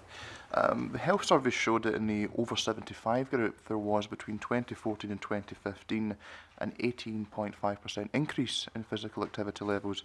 Now this is obviously very welcome news, particularly given that the 75 plus group is the least active. I wonder if you could perhaps explain and suggest what accounts for this rise. Is this a result of the game's legacy, increased investment, and how we build upon this progress? I certainly wouldn't put it down as a game's legacy. I think there's a greater degree of awareness amongst the older population about the health benefits of activity. I think my assessment is that there are more coordinated opportunities locally now. An example from our perspective about our contribution is when you have a community sport hub, we can have cycling clubs, walking clubs, swimming, whatever you like, we can connect it to that. In fact, maybe a community sport hub should be a community hub, full stop. So we think there are lots of more opportunities. We need to get better collectively as society at showing people where these opportunities are. And that's the job of local agencies, helped with ourselves and others. So I think there's a greater degree of awareness of health benefits of physical activity. Plus, there's more and more group social opportunities, such as jogging clubs, cycling groups, community sport hubs, that I think are helping contribute to that. When I said games legacy, I was struck the percentages that I have in front of me in 2012, 25, 2013, 26, 2014, 26, 2015, 31. So perhaps games legacy wasn't the correct term, but perhaps inspired by the games, do you think it had any impact in increasing awareness of the benefits? Yeah, absolutely, and I think that's probably from my perspective. We often get asked this question. What's the inspiration effect? Inspiration requires action, though. So whenever a young person, or even someone my age or older, gets inspired, wants to do something, you have to then know where to go and what to do. And for me, socially, there's an acceptance and a camaraderie around that then allows someone to stick at that activity. And for me, I just think the awareness message is as high as it's ever been for me. So whether it be older people looking at the health benefits, quality of life, extension of life, mitigating against chronic illness and disease, a mitigation for that, or young people running about daft at school or at home, and then actually beginning to get into some more formal sport and activity at the right time for them. So I think the awareness level is much better. The system approach, I think, is in good shape. We continue to get good feedback from partners in other countries who look at it and think that we've got a really good product here. But we have to make sure it continues to be in place and continues to develop and evolve. It doesn't take a huge amount of money. We're not asking for a huge amount of money, but what we have here is something that's working pretty well that we must try and protect to achieve those two outcomes at whatever age you are, of people being active and engaged, and also progression. How do they get better at something? Marie. Thank you, Convener. I represent the Highlands and Islands region, and as well as some of the other barriers that folk face in terms of getting involved in sport, there's obviously the issue of geography to tackle in the region that I represent. And in terms of competitive sport, much of it happens down here in the Central Belt. My own kids have got up in the middle of the night on a Saturday night to travel down on a bus to perform, apparently, in some sort of competition that starts at 9 o'clock in Glasgow on a Sunday morning. what are your aspirations for encouraging participation from the whole of the country? I know that the islanders face a particular challenge in terms of expense, in terms of participation. Yep, really good question. I was just up in Orkney at the weekend at their sports awards. Great social gathering, great celebration of all things that are good. A couple of answers to your question. One, we're trying to build infrastructure on the island. I'll just focus on the islands for a minute, then we can come back into maybe some of the rural questions. Build some capacity and some infrastructure on the islands, both in terms of facility, access and expertise. So we have, over the last 10 to 12 years, I would probably say, have been really committed to all 32 authorities, to be fair, but we've specifically looked at the island communities as having a real challenge. We have had some discussion recently with the islands. Where you've focused your attention? Is it mainly the Northern Isles or all over? All over. Well, the main focus for us has been Shetland, Orkney, and the Western Isles. We recognise there are other island communities. There's more islands. Yeah. There are islands. There are other islands there, but that all, to be fair, that will all come in under that local authority. So in Argyll and Bute, we will cover the islands there through their strategy. So we don't, hopefully, exclude anyone. So building that capacity in local communities, we think, is vitally important. We have, from our perspective, looked at ways in which we can help talented athletes or those on that performance pathway with that transport to competition off the islands or from deeply rural areas. We require the help of ferry companies, the air services, all of that is part of that solution. So again, that integrated approach is really important. We have had some discussion with the island authorities about clubs and schools coming off the island, but that's a bit more challenging because the affordability of that would be quite difficult across the piece. So we think we've done a good job in helping understand what the needs of the communities are, and for those on that talent pathway, we're just putting another tranche of support in place that will help probably 60 athletes, not just from the islands, but from Highland as well, to kind of get to those training sessions at that level. Will help them take them to the next level. So we're well aware of those needs locally. Thanks. And can I follow on from that? Yeah. Just in terms of the accessibility of sponsorship and funding to all. So in the village where I live in Strathpeffer, there's massive, cycling's huge, brilliant, easy access to good mountain biking facilities. And there's a couple of young lads in the village who have taken that to a next level, and both are competing at a very high level in cycling, both nationally and internationally, one of them. Now, one of them has a disability, and it's much harder for him to access funding and sponsorship than it is for the other lad in terms of making progress to that elite level.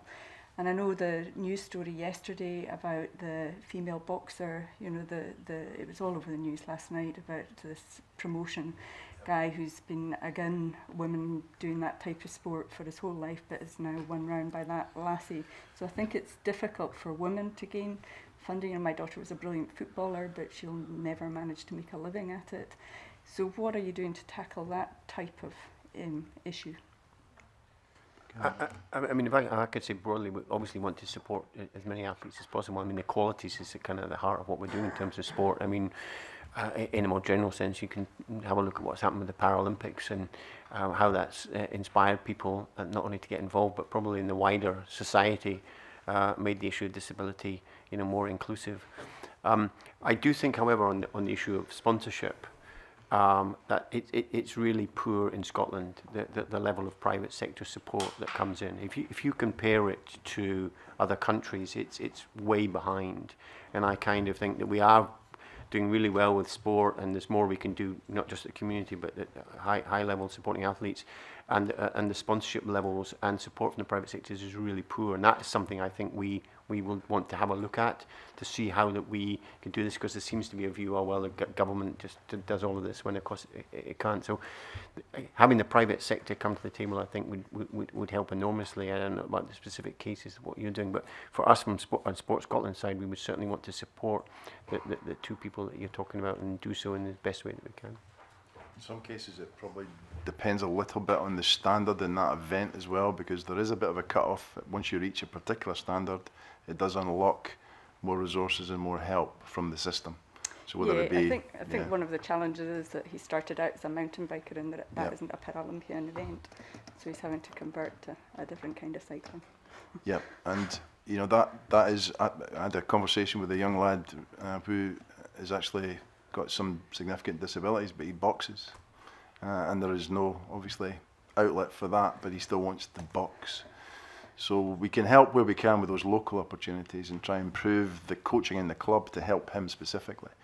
But there is no Olympic or Paralympic outlet for. Well, but he's in a coaching group. Yeah. His coach is based in Manchester, but he still has to trek on the train with his bike down there. Yeah. Which is tricky. Thank you, Convener, and good morning to the panel. What I wanted to specifically ask about was with regards to the school estate and primary schools specifically. From my experience, I don't think we're really utilising the primary school estate for sport, and I'm just interested to hear your comments on that and how you think post-school hours we can have more sport within primary schools. Because certainly when I've been doing different visits, often when the school day finishes, these buildings are locked up, and I think we're missing a great opportunity to actually try to utilise them more. Well, probably start with giving a bit of an aspiration of mine that the schools become community hubs and they become a focus for sport, for other activities, in a very programmed way, making sure it's very clear just where the opportunities are and that people can get into those. We did a study a few years back which showed that the school estate was 95% available. So that means, in terms of definition, there's someone there to look after the building and to open and close it, look at health and safety. But it's only 55 to 60% accessed. So how are we taking that forward? In our discussions with every single local authority, we're looking at how they build the capacity and access to facilities. The only way we're going to increase participation or engagement is to increase the capacity and availability of space.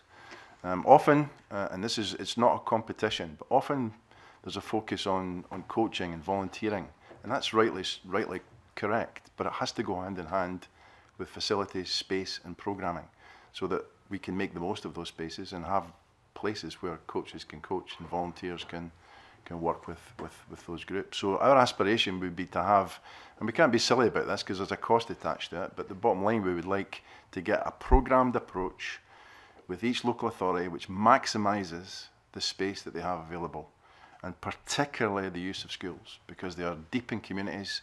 They sit in what I think are really good spaces for community activity and engagement, and for me that will probably be one of the biggest factors in developing and sustaining participation in the future. Local communities, local spaces, local uptake. See, if I can just add to that point, I mean, I think one of the things where we're going with this generally in sport in Scotland, what we've got to do within this general overall framework, it's about a culture change. And this is just part of it. And all these questions that you're asking are all connected to this. So in the past, people have just said, well, it's the school, so it's the school. And when it shuts, and then we go away. To get people to think, just the general population and us, that actually that school asset is there and we can use it, requires a change, and it takes time, but it's slowly happening. And I think that across the board, that's what we're trying to do with sport here, to get people to be at all ages and all levels and wherever they're from, to just automatically get into sport and play it and get involved at wherever it can be. And that's what we're desperately trying to do. Of the 157 community sport hubs, 60% are in schools, and we think that's great. We need more, but that's a good start.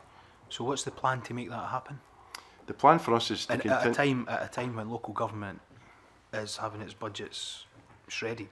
How are you going to make that happen? Yeah, well, we'll continue to work with each local authority to look at their estate. We'll look at, probably there's a model which community sport hubs enshrines, which does, I think, give the community more responsibility for running their own affairs and running their own programmes.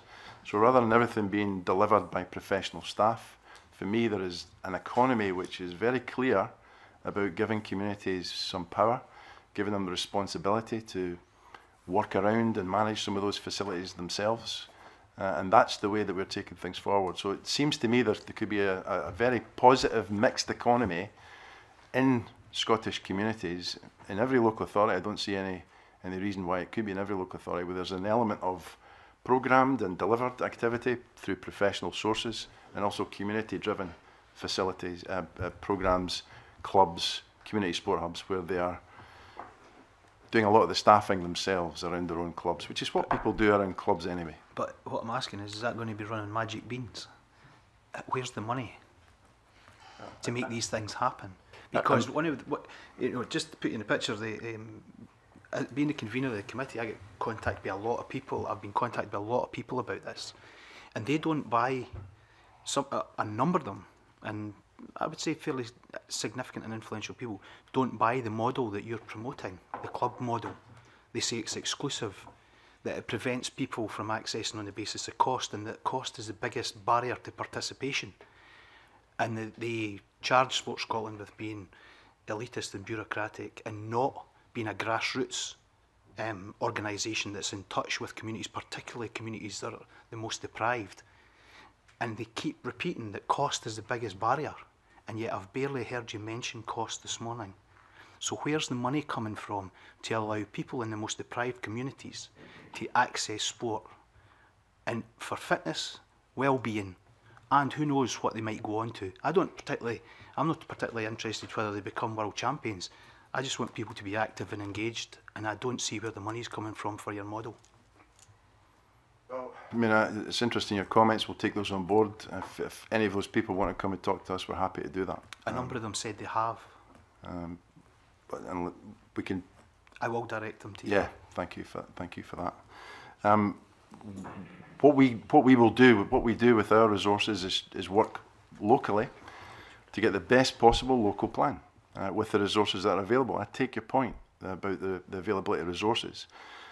From our perspective, and we've used this statistic a number of times, 95% of the budget for sport in Scotland, 90%, sorry, is locally based. So therefore, there's a huge reliance on what's happening locally. Sport Scotland is 10% of that total budget. So the resources we have available locally, we have to prioritise as much as we can. But the system we have now, I think, allows us to prioritise and target, and we will target those communities. Alex? So, can I just add to that? And I really take on your point. You know, look, there's a triple whammy, if you like. We mentioned our cuts, then the lottery, and then you've got local authority cuts. So there is a real issue about the amount of money that's available in sport. And what happens, of course, the local authorities, they have issues about keeping prices low so that people can get involved or getting income in. And it's a real challenge across. We would want to get to a system where everybody can participate in some level. So the issue about lack of funding in the sports system, be it in local authorities or us, is a real challenge. You're absolutely right about that, and that's something we have to address. If I was sitting in government, to be quite honest, I'd be doubling the sports budget. I'd be putting more resources into sport, because long term it's going to have a better effect for society as a whole. That's what I would be doing. I'd be looking at the resources. I'd also be looking at how we can do this in a much smarter way. So I know from other work that I've done that in point of fact, some of the resources you require on the grassroots to get people involved isn't particularly expensive. Actually, in some cases, all you need is a ball and some volunteers and some creative thinking. So we need to think about that in a smart way, about at grassroots level, how we can do more, in particular in the most poor areas. And I think we have ideas and ways in which we can do that. I don't buy the fact that Sport Scotland is an elitist bureaucratic organisation at all. We are responsible for administrating public money, so we have to have systems that are clear and robust. But basically, we are providing the catalyst for others to work in the wider community. That's why we're doing what we're doing. It's a very, very important part, I believe, of the fabric of society sport.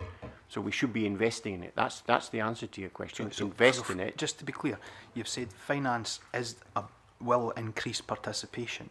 Therefore, for an individual, the same applies.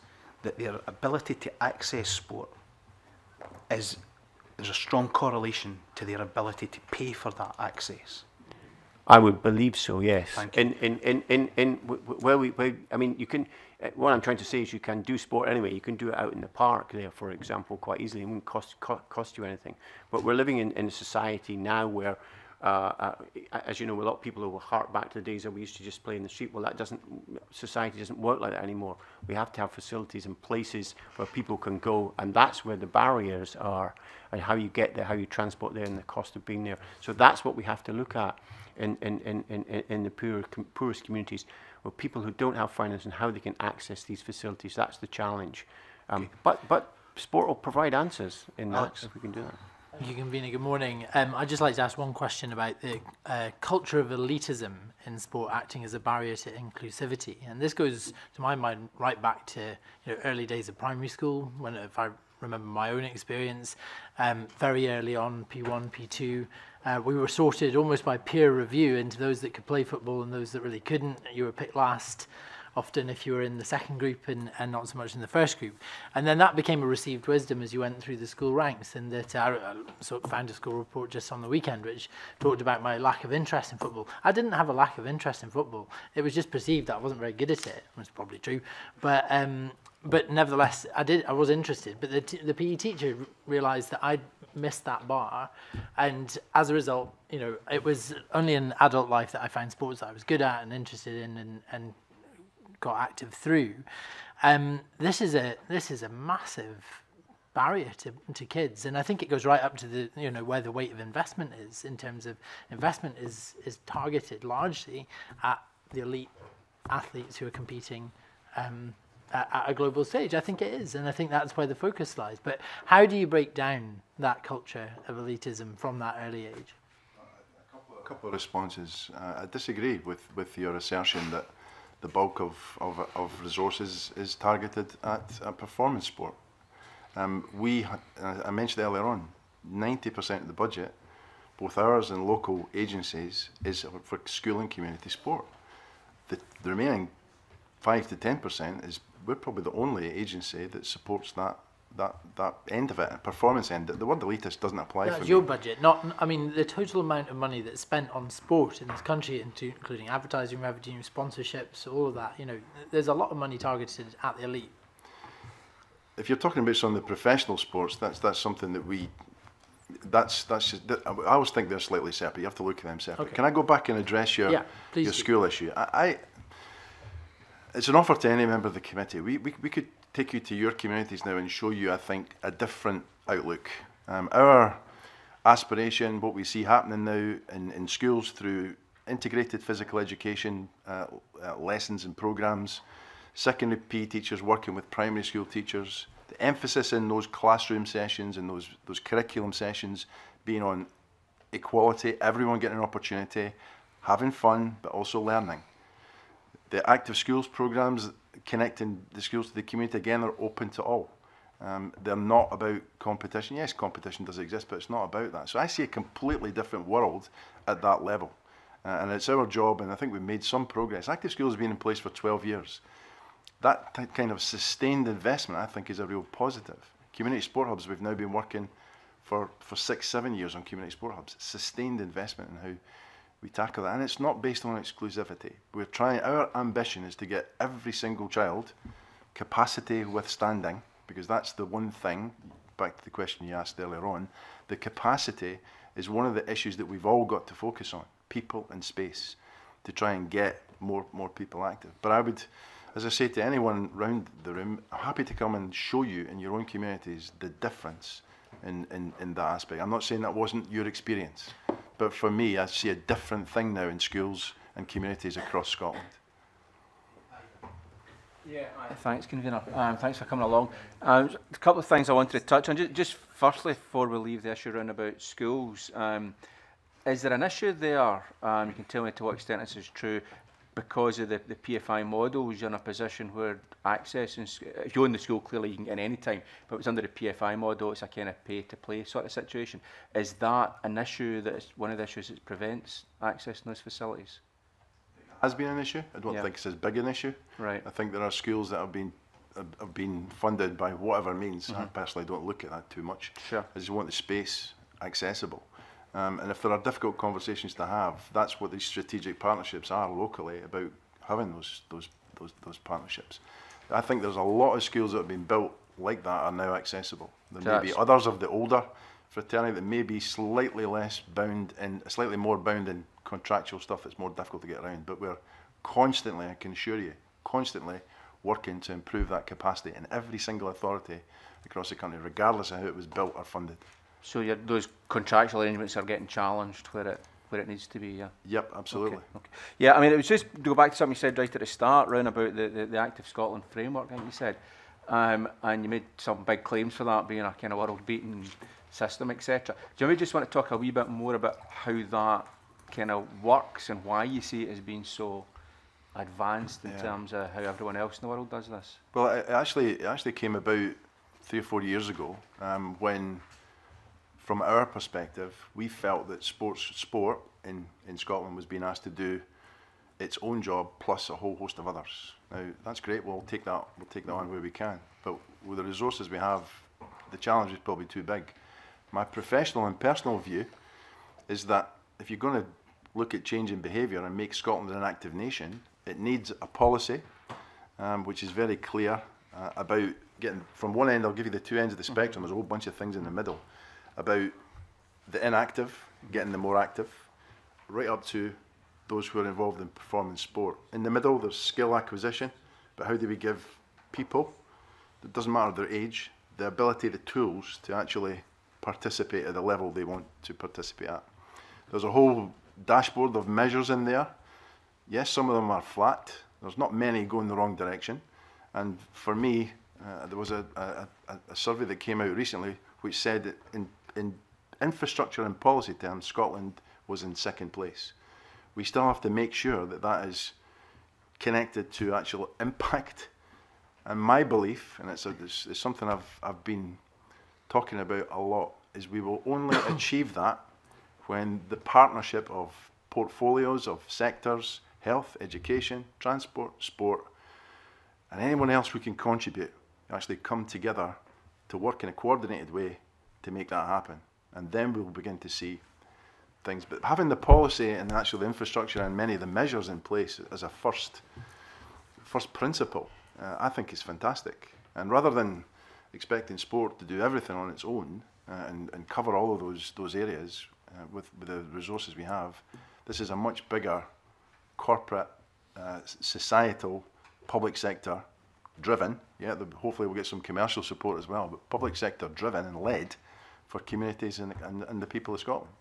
I just think it's got real opportunity, but we've got to realise it, and we've been continuing to talk to our minister how important we see that, and if she can have influence on other ministers to bring some of that together. Okay, thanks. Thanks, Ivan. Richard. Thank you, Convener. I actually had a meeting with a local amateur football team on Sunday night, and basically, if we go down to the cost, basically, there's a lot of clubs out there who, when members get together, they'll chip in £1, and that pays for what. So, people, there's a lot of good clubs out there that are doing a lot of work. Let's talk about cost. How are we compared to other countries and the charges that have been made for people to access? You've got a lot of, in my local authority, you've got Passport to Leisure. You've got, they actually have the local authority sport has actually increased in North Lanarkshire over the last number of years. So, cost-wise, where are we compared to other countries? It's kind of difficult to compare like for like. We don't think we've got that data, but we regularly look at costs. And again, we've got a number of reports over years that will look at the cost comparisons across the different parts of Scotland, and we can make that available for you if you wish as well. The cost can be an issue, and when that happens, I think people locally should go and ask the question, why? We're happy to be involved in those conversations because we think sport, physical activity will only be successful if there's a transparent two-way conversation locally. We will help to facilitate that, and we'll try and make sure that there's an answer given. one of the things, just another example, recently, but I was up in Shetland, we just put in, and then helped add to an indoor space, a new indoor 3G 60 by 40, which for the island of Shetland, I think would be fantastic.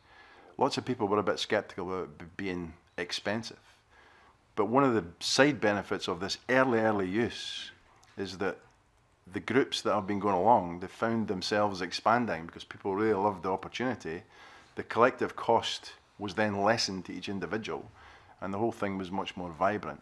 But the essence of your question is, if cost is an issue, that for me is a strategic issue. So therefore we need to talk about it locally.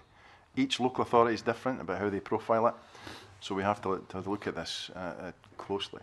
So I was also, if you allow me, convener, I was also at an area partnership meeting on Thursday night in my local area, where an interesting comment by an official was that someone came along and said, wait a minute, this park is ours, it's the public's, it's not the council's, you know, so give me a key to get into it so I can bring my kids, you know, and the council actually did it because, you know, and I know there's a point of trust or whatever, you know, to get the key back, I suppose, but the physical situation is all these facilities that are councils actually belong to the public.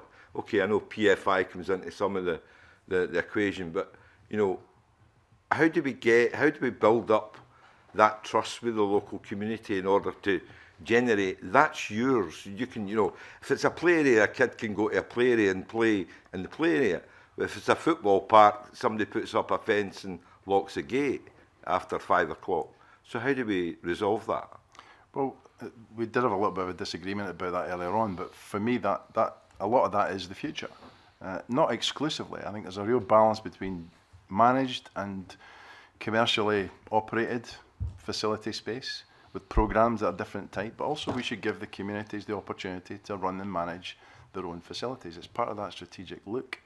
Part of that responsibility, though, is how they then would manage the cost of it. And for me, that's an exciting area to look at, about how we take that club model, and that's the essence of it, is to give more power to the clubs and sports themselves to run their own activities.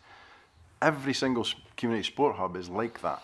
It is run by a coalition of local people who actually manage that facility. So Armadale, the sports hub in Armadale is, for me, is a great example. 30 different groups and clubs, not all traditional serious sport, lots of recreational stuff in there. But it's a group of local people with some young people helping to staff the facility that drives it. Now, I just think we're at the early stages of that model, and more community management, community ownership, in partnership with local agencies, is the way forward. I take on board what you're saying about the cost of that, but I think it could help in lots of ways to allow the community to run these things themselves. Yeah. Thank you, Claire. Claire? Thank you very much, and thank you, panel. And can I just say, I've been really heartened to hear how Sports Scotland are thinking outside of silos, that you're talking about working, joined up working with other agencies, and about how much work you're doing at grassroots. I know in my own community there's a huge amount of work being done at grassroots and community hubs. And we really have our local volunteers to thank for that, because lots of people do dedicate a lot of time, and I think they deserve some recognition for that. But I'm actually going to move on and talk to you a little bit, or ask you a little bit about Brexit and what you think the impact of that is going to be on sport in Scotland. How significant do you think that issue is going to be to sport here, and what sports do you think will be most impacted? Well, the formal feedback we've given would be around, and this because sport is largely devolved. The bulk of what we do is in our own hands, so 95% of that is in our own hands. So that will depend on how the economy works and how things are from a government policy perspective going forward. So we'll put that to one side. The one thing we did look at, though, from a high performance, and I'm careful not to use the word elitist because it's performance. The movement, the free movement of specialist coaches and staff who can help teach us, bring us to the next level, may well be impacted. So from that perspective, we see that as being as we sit here today, goodness knows what's going to happen down the track. But for me, that's the one thing that we see could impact at that performance end. But the rest of it depends on our own decisions, our own economy, how things go forward. And I think there's a recognition that it's more likely to impact on the more professional, if we look at it that way, professional sports. It's that movement of specialists. Absolutely, yeah. And the movement of, in particular, in sports like football and rugby, players, and as you say, coaching staff. Have you had any discussions with governing bodies about how this may well work? Or with some of the clubs or major organisations about the impact that it might have on them? Not really. I mean, I think part of the challenge is, here is that ourselves included don't really know what's going to happen. So therefore it's difficult. So there's been some preliminary discussions, but it's still so much up in the air. But it's in that area, and I think we have to have further discussions and ongoing discussions as the situation develops with the UK government. Okay. And looking ahead then, have you looked at how a potential loss of EU funding might impact on sport in Scotland? I mean, I think we don't get so much EU funding, but there's a number of programs I know that some of our partners have, like Erasmus, for example, that's going to be affected. And although the UK government is saying that money will come to replace that there's no guarantee that would happen. So again, in my previous answer, it's so much of this is up in the air. It's very difficult to actually say. So I don't think there'll be a huge impact, particularly in Sport Scotland, from EU funding, but possibly on some of the other sports.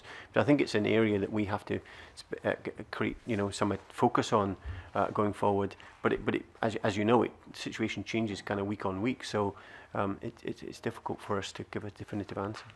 Okay, thank you. Brian.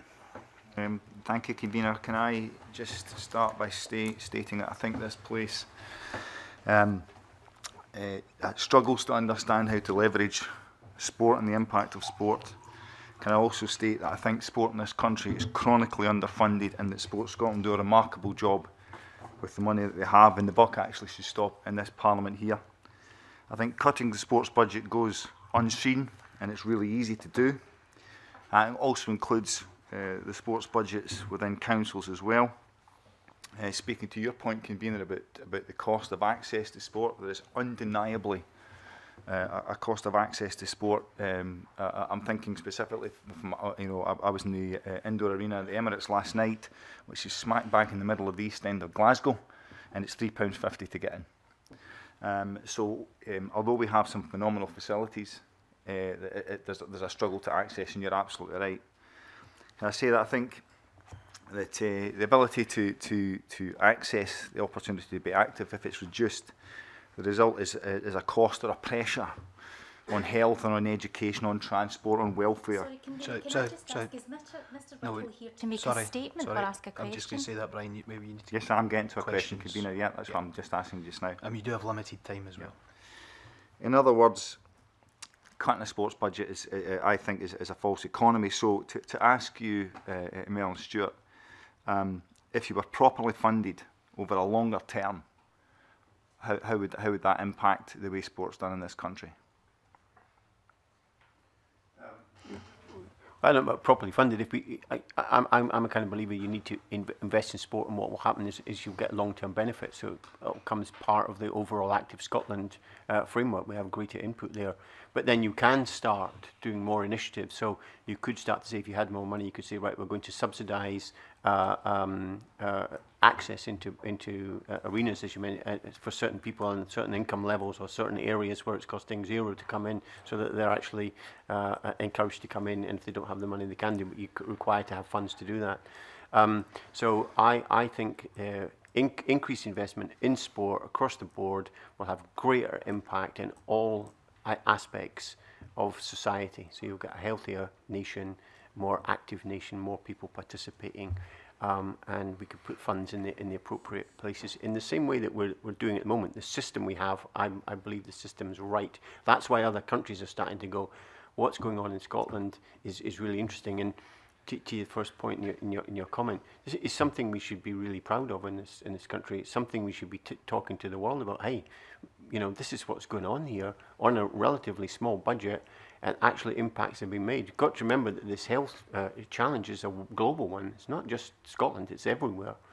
And we are ahead of the game. People are starting to notice it. So we should be investing more, in my opinion. I'm bound to say that. I'm sitting as the chair of Sport Scotland, and I'm sure other organisations would as well. But I just fundamentally, passionately believe if you make Scotland a sports nation, the benefits to society will be really, really significant. For a small, tiny investment, you get much better, times 10, times 20 back in terms of the impact for your society. Yep. Can I also ask, you've been asked a lot today about the targets around participation, etc. My question is, do you have sufficient resource to hand to give an in-depth report that's being requested here in this committee? We have a lot of information, Brian, and I think it would be good for the committee to have a good look at that. And then if there are gaps, then we'll look at how we fill those gaps. We take a prioritisation approach to that, though. So those areas that we think we need to look at, we'll look at them anyway, because they're really important. I guess if I have to go back to that system approach, we've got so much belief in that system approach that it has to be the group of partners collectively. And I think there's some mileage there where all of us together could probably look at how measurement actually happens across the piece. So, could I raise just a point there, because I think it's important. On that system, the percentage of children who meet physical activity recommendations 2014 to 2015 has gone down for boys 2.5%, girls 5.5%, and all children 3.9%. Is that evidence of a system that's working? These statistics they're there, they're in the public domain. What we are seeing in schools across every school we look at, and again we'll pull out every single one to look at them, about how we improve on the results from a year-to-year basis. But you've sold us this morning the system, and that the system is excellent, and that everybody's looking at this across the world and all the rest of it. But the evidence of its impact on children is that the system ain't working.